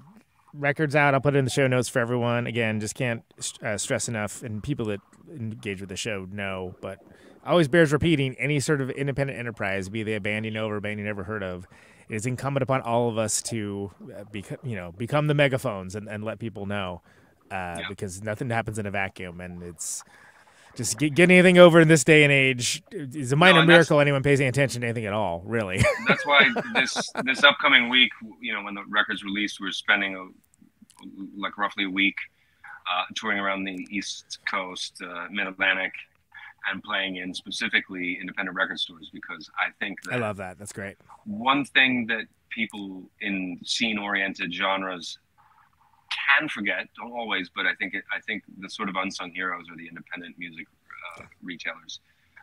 They work hard. And they're very thankless game. It's a thankless game, but like any true musician will tell you, it's the money is like the money if you can find it. Yeah, if you can find it, it's not the primary goal. It must be fantastic, but not why you're doing it. You're still making music without it. You just don't have quite the freedom to do so. Yeah, if you're looking for money, you would have developed an app. And so I think that's an app. I think it's an app description of the record store industry and at the independent label. Fortunately for us right now is a good time. So for independent resellers, because I don't know, Taylor Swift, it might just be that simple. But we always feel like it's important for people like us who've been veterans of the music industry and underground scene for so long to make sure that we appreciate and prefer that your money gets spent at your local music independent retailer. It matters. That is the often left out of the picture part of any healthy music community. Any healthy music ecosystem requires a place where people can go and ask a clerk, what are you into? I like this. What are you listening to these days? Oh, I'm listening to here's 3 things you never heard of. Great. I will pick up all those. Yeah. Awesome. It's not algorithmically accurate. It's accurate in the human way. Yes. We much appreciate that and much prefer that. So we do what we can to, put our money where our mouth is, or however you say it. Put your art put where your art where the whatever. You know what? It's not my business where you put your art. Put it wherever you want. John, this has been great. Last question. This is the only canned question I ever ask, and you can choose to interpret it however you like. But why do you do what you do? Because I have to. I can't help it. I can't turn this off ever, seemingly. Yeah, it's what I love doing. It just happens to dovetail very nicely with what I have to do and what I'm driven to do. So, Well, for one, I'm glad that you're doing it. And Stone, pick it up, everybody. Link in the show notes. John, thanks so much, man. Yeah, appreciate it. I'll hopefully see you in November with Chap Isle in Chicago, actually. We'll see. It looks like I'll be around. So. Yeah, awesome. Can't wait. I can't wait. Take care, brother. Awesome, man. Yeah, have a good night. There he goes. John Baizley. Let's hear last word. We talked about this one. And good representation.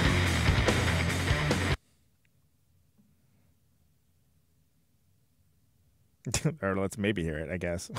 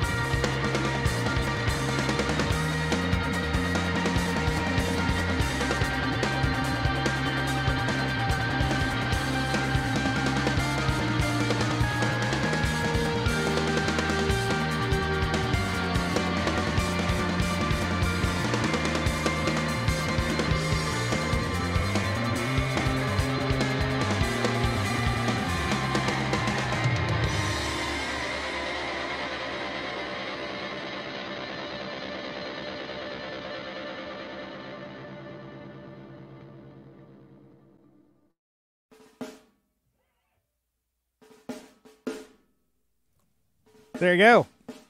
Last Word. That's off Stone, the latest record by Baroness. And that is on, well, you go to baroness.bandcamp.com for one, if you're so inclined.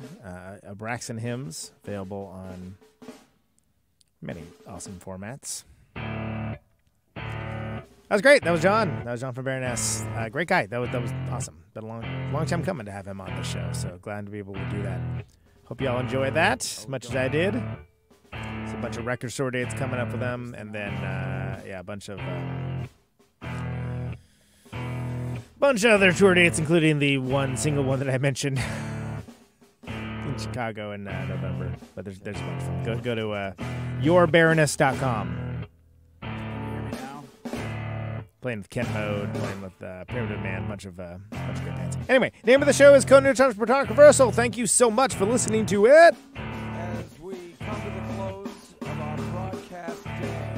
The show airs Thursdays usually, 8 Eastern, 7 Central, 6 Mountain, 5 Pacific. Streaming live on YouTube and Twitch. Farewell transmission. You can find the archives of the show for free all the time, always. ProtonicReversal.com. No ads, no sponsors.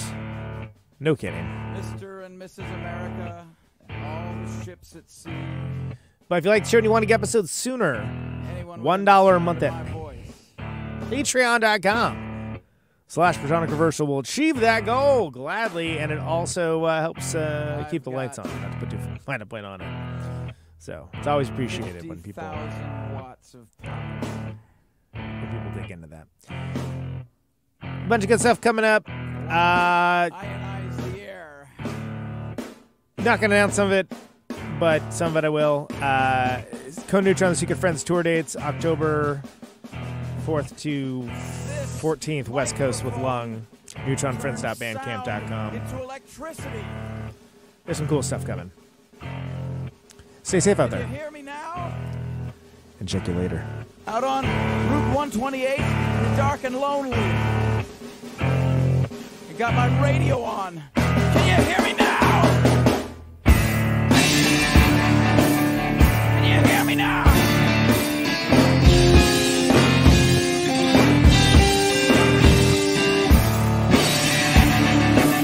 Can you hear me now?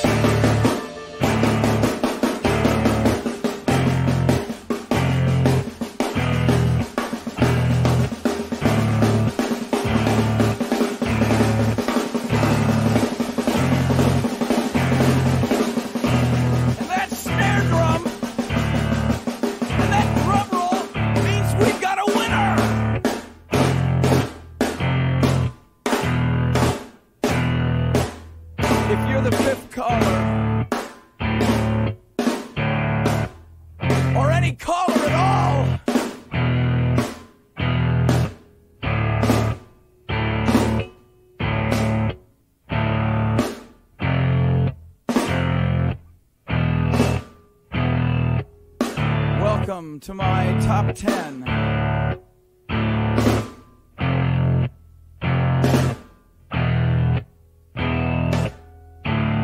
I'd like to thank our sponsor. But we haven't got a sponsor. Not if you were the last man on Earth. She was prepared to prove it. This one goes out to a special girl.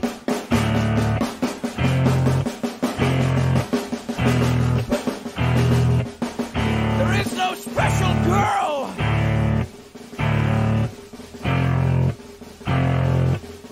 It's the end of radio. The last announcer plays the last record. The last what? Leaves the transmitter. Circles the globe in search of a listener. Can you hear me now? Can you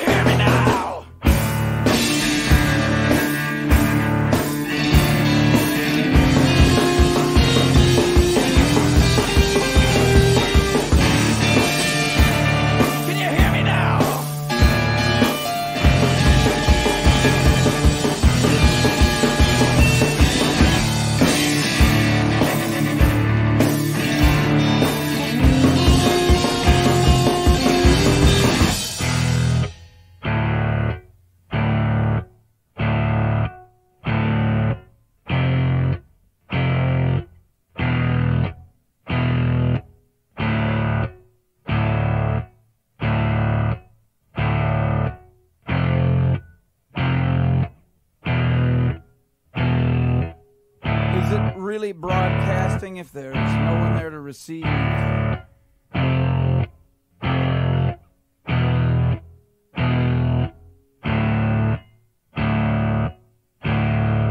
It's the end of radio.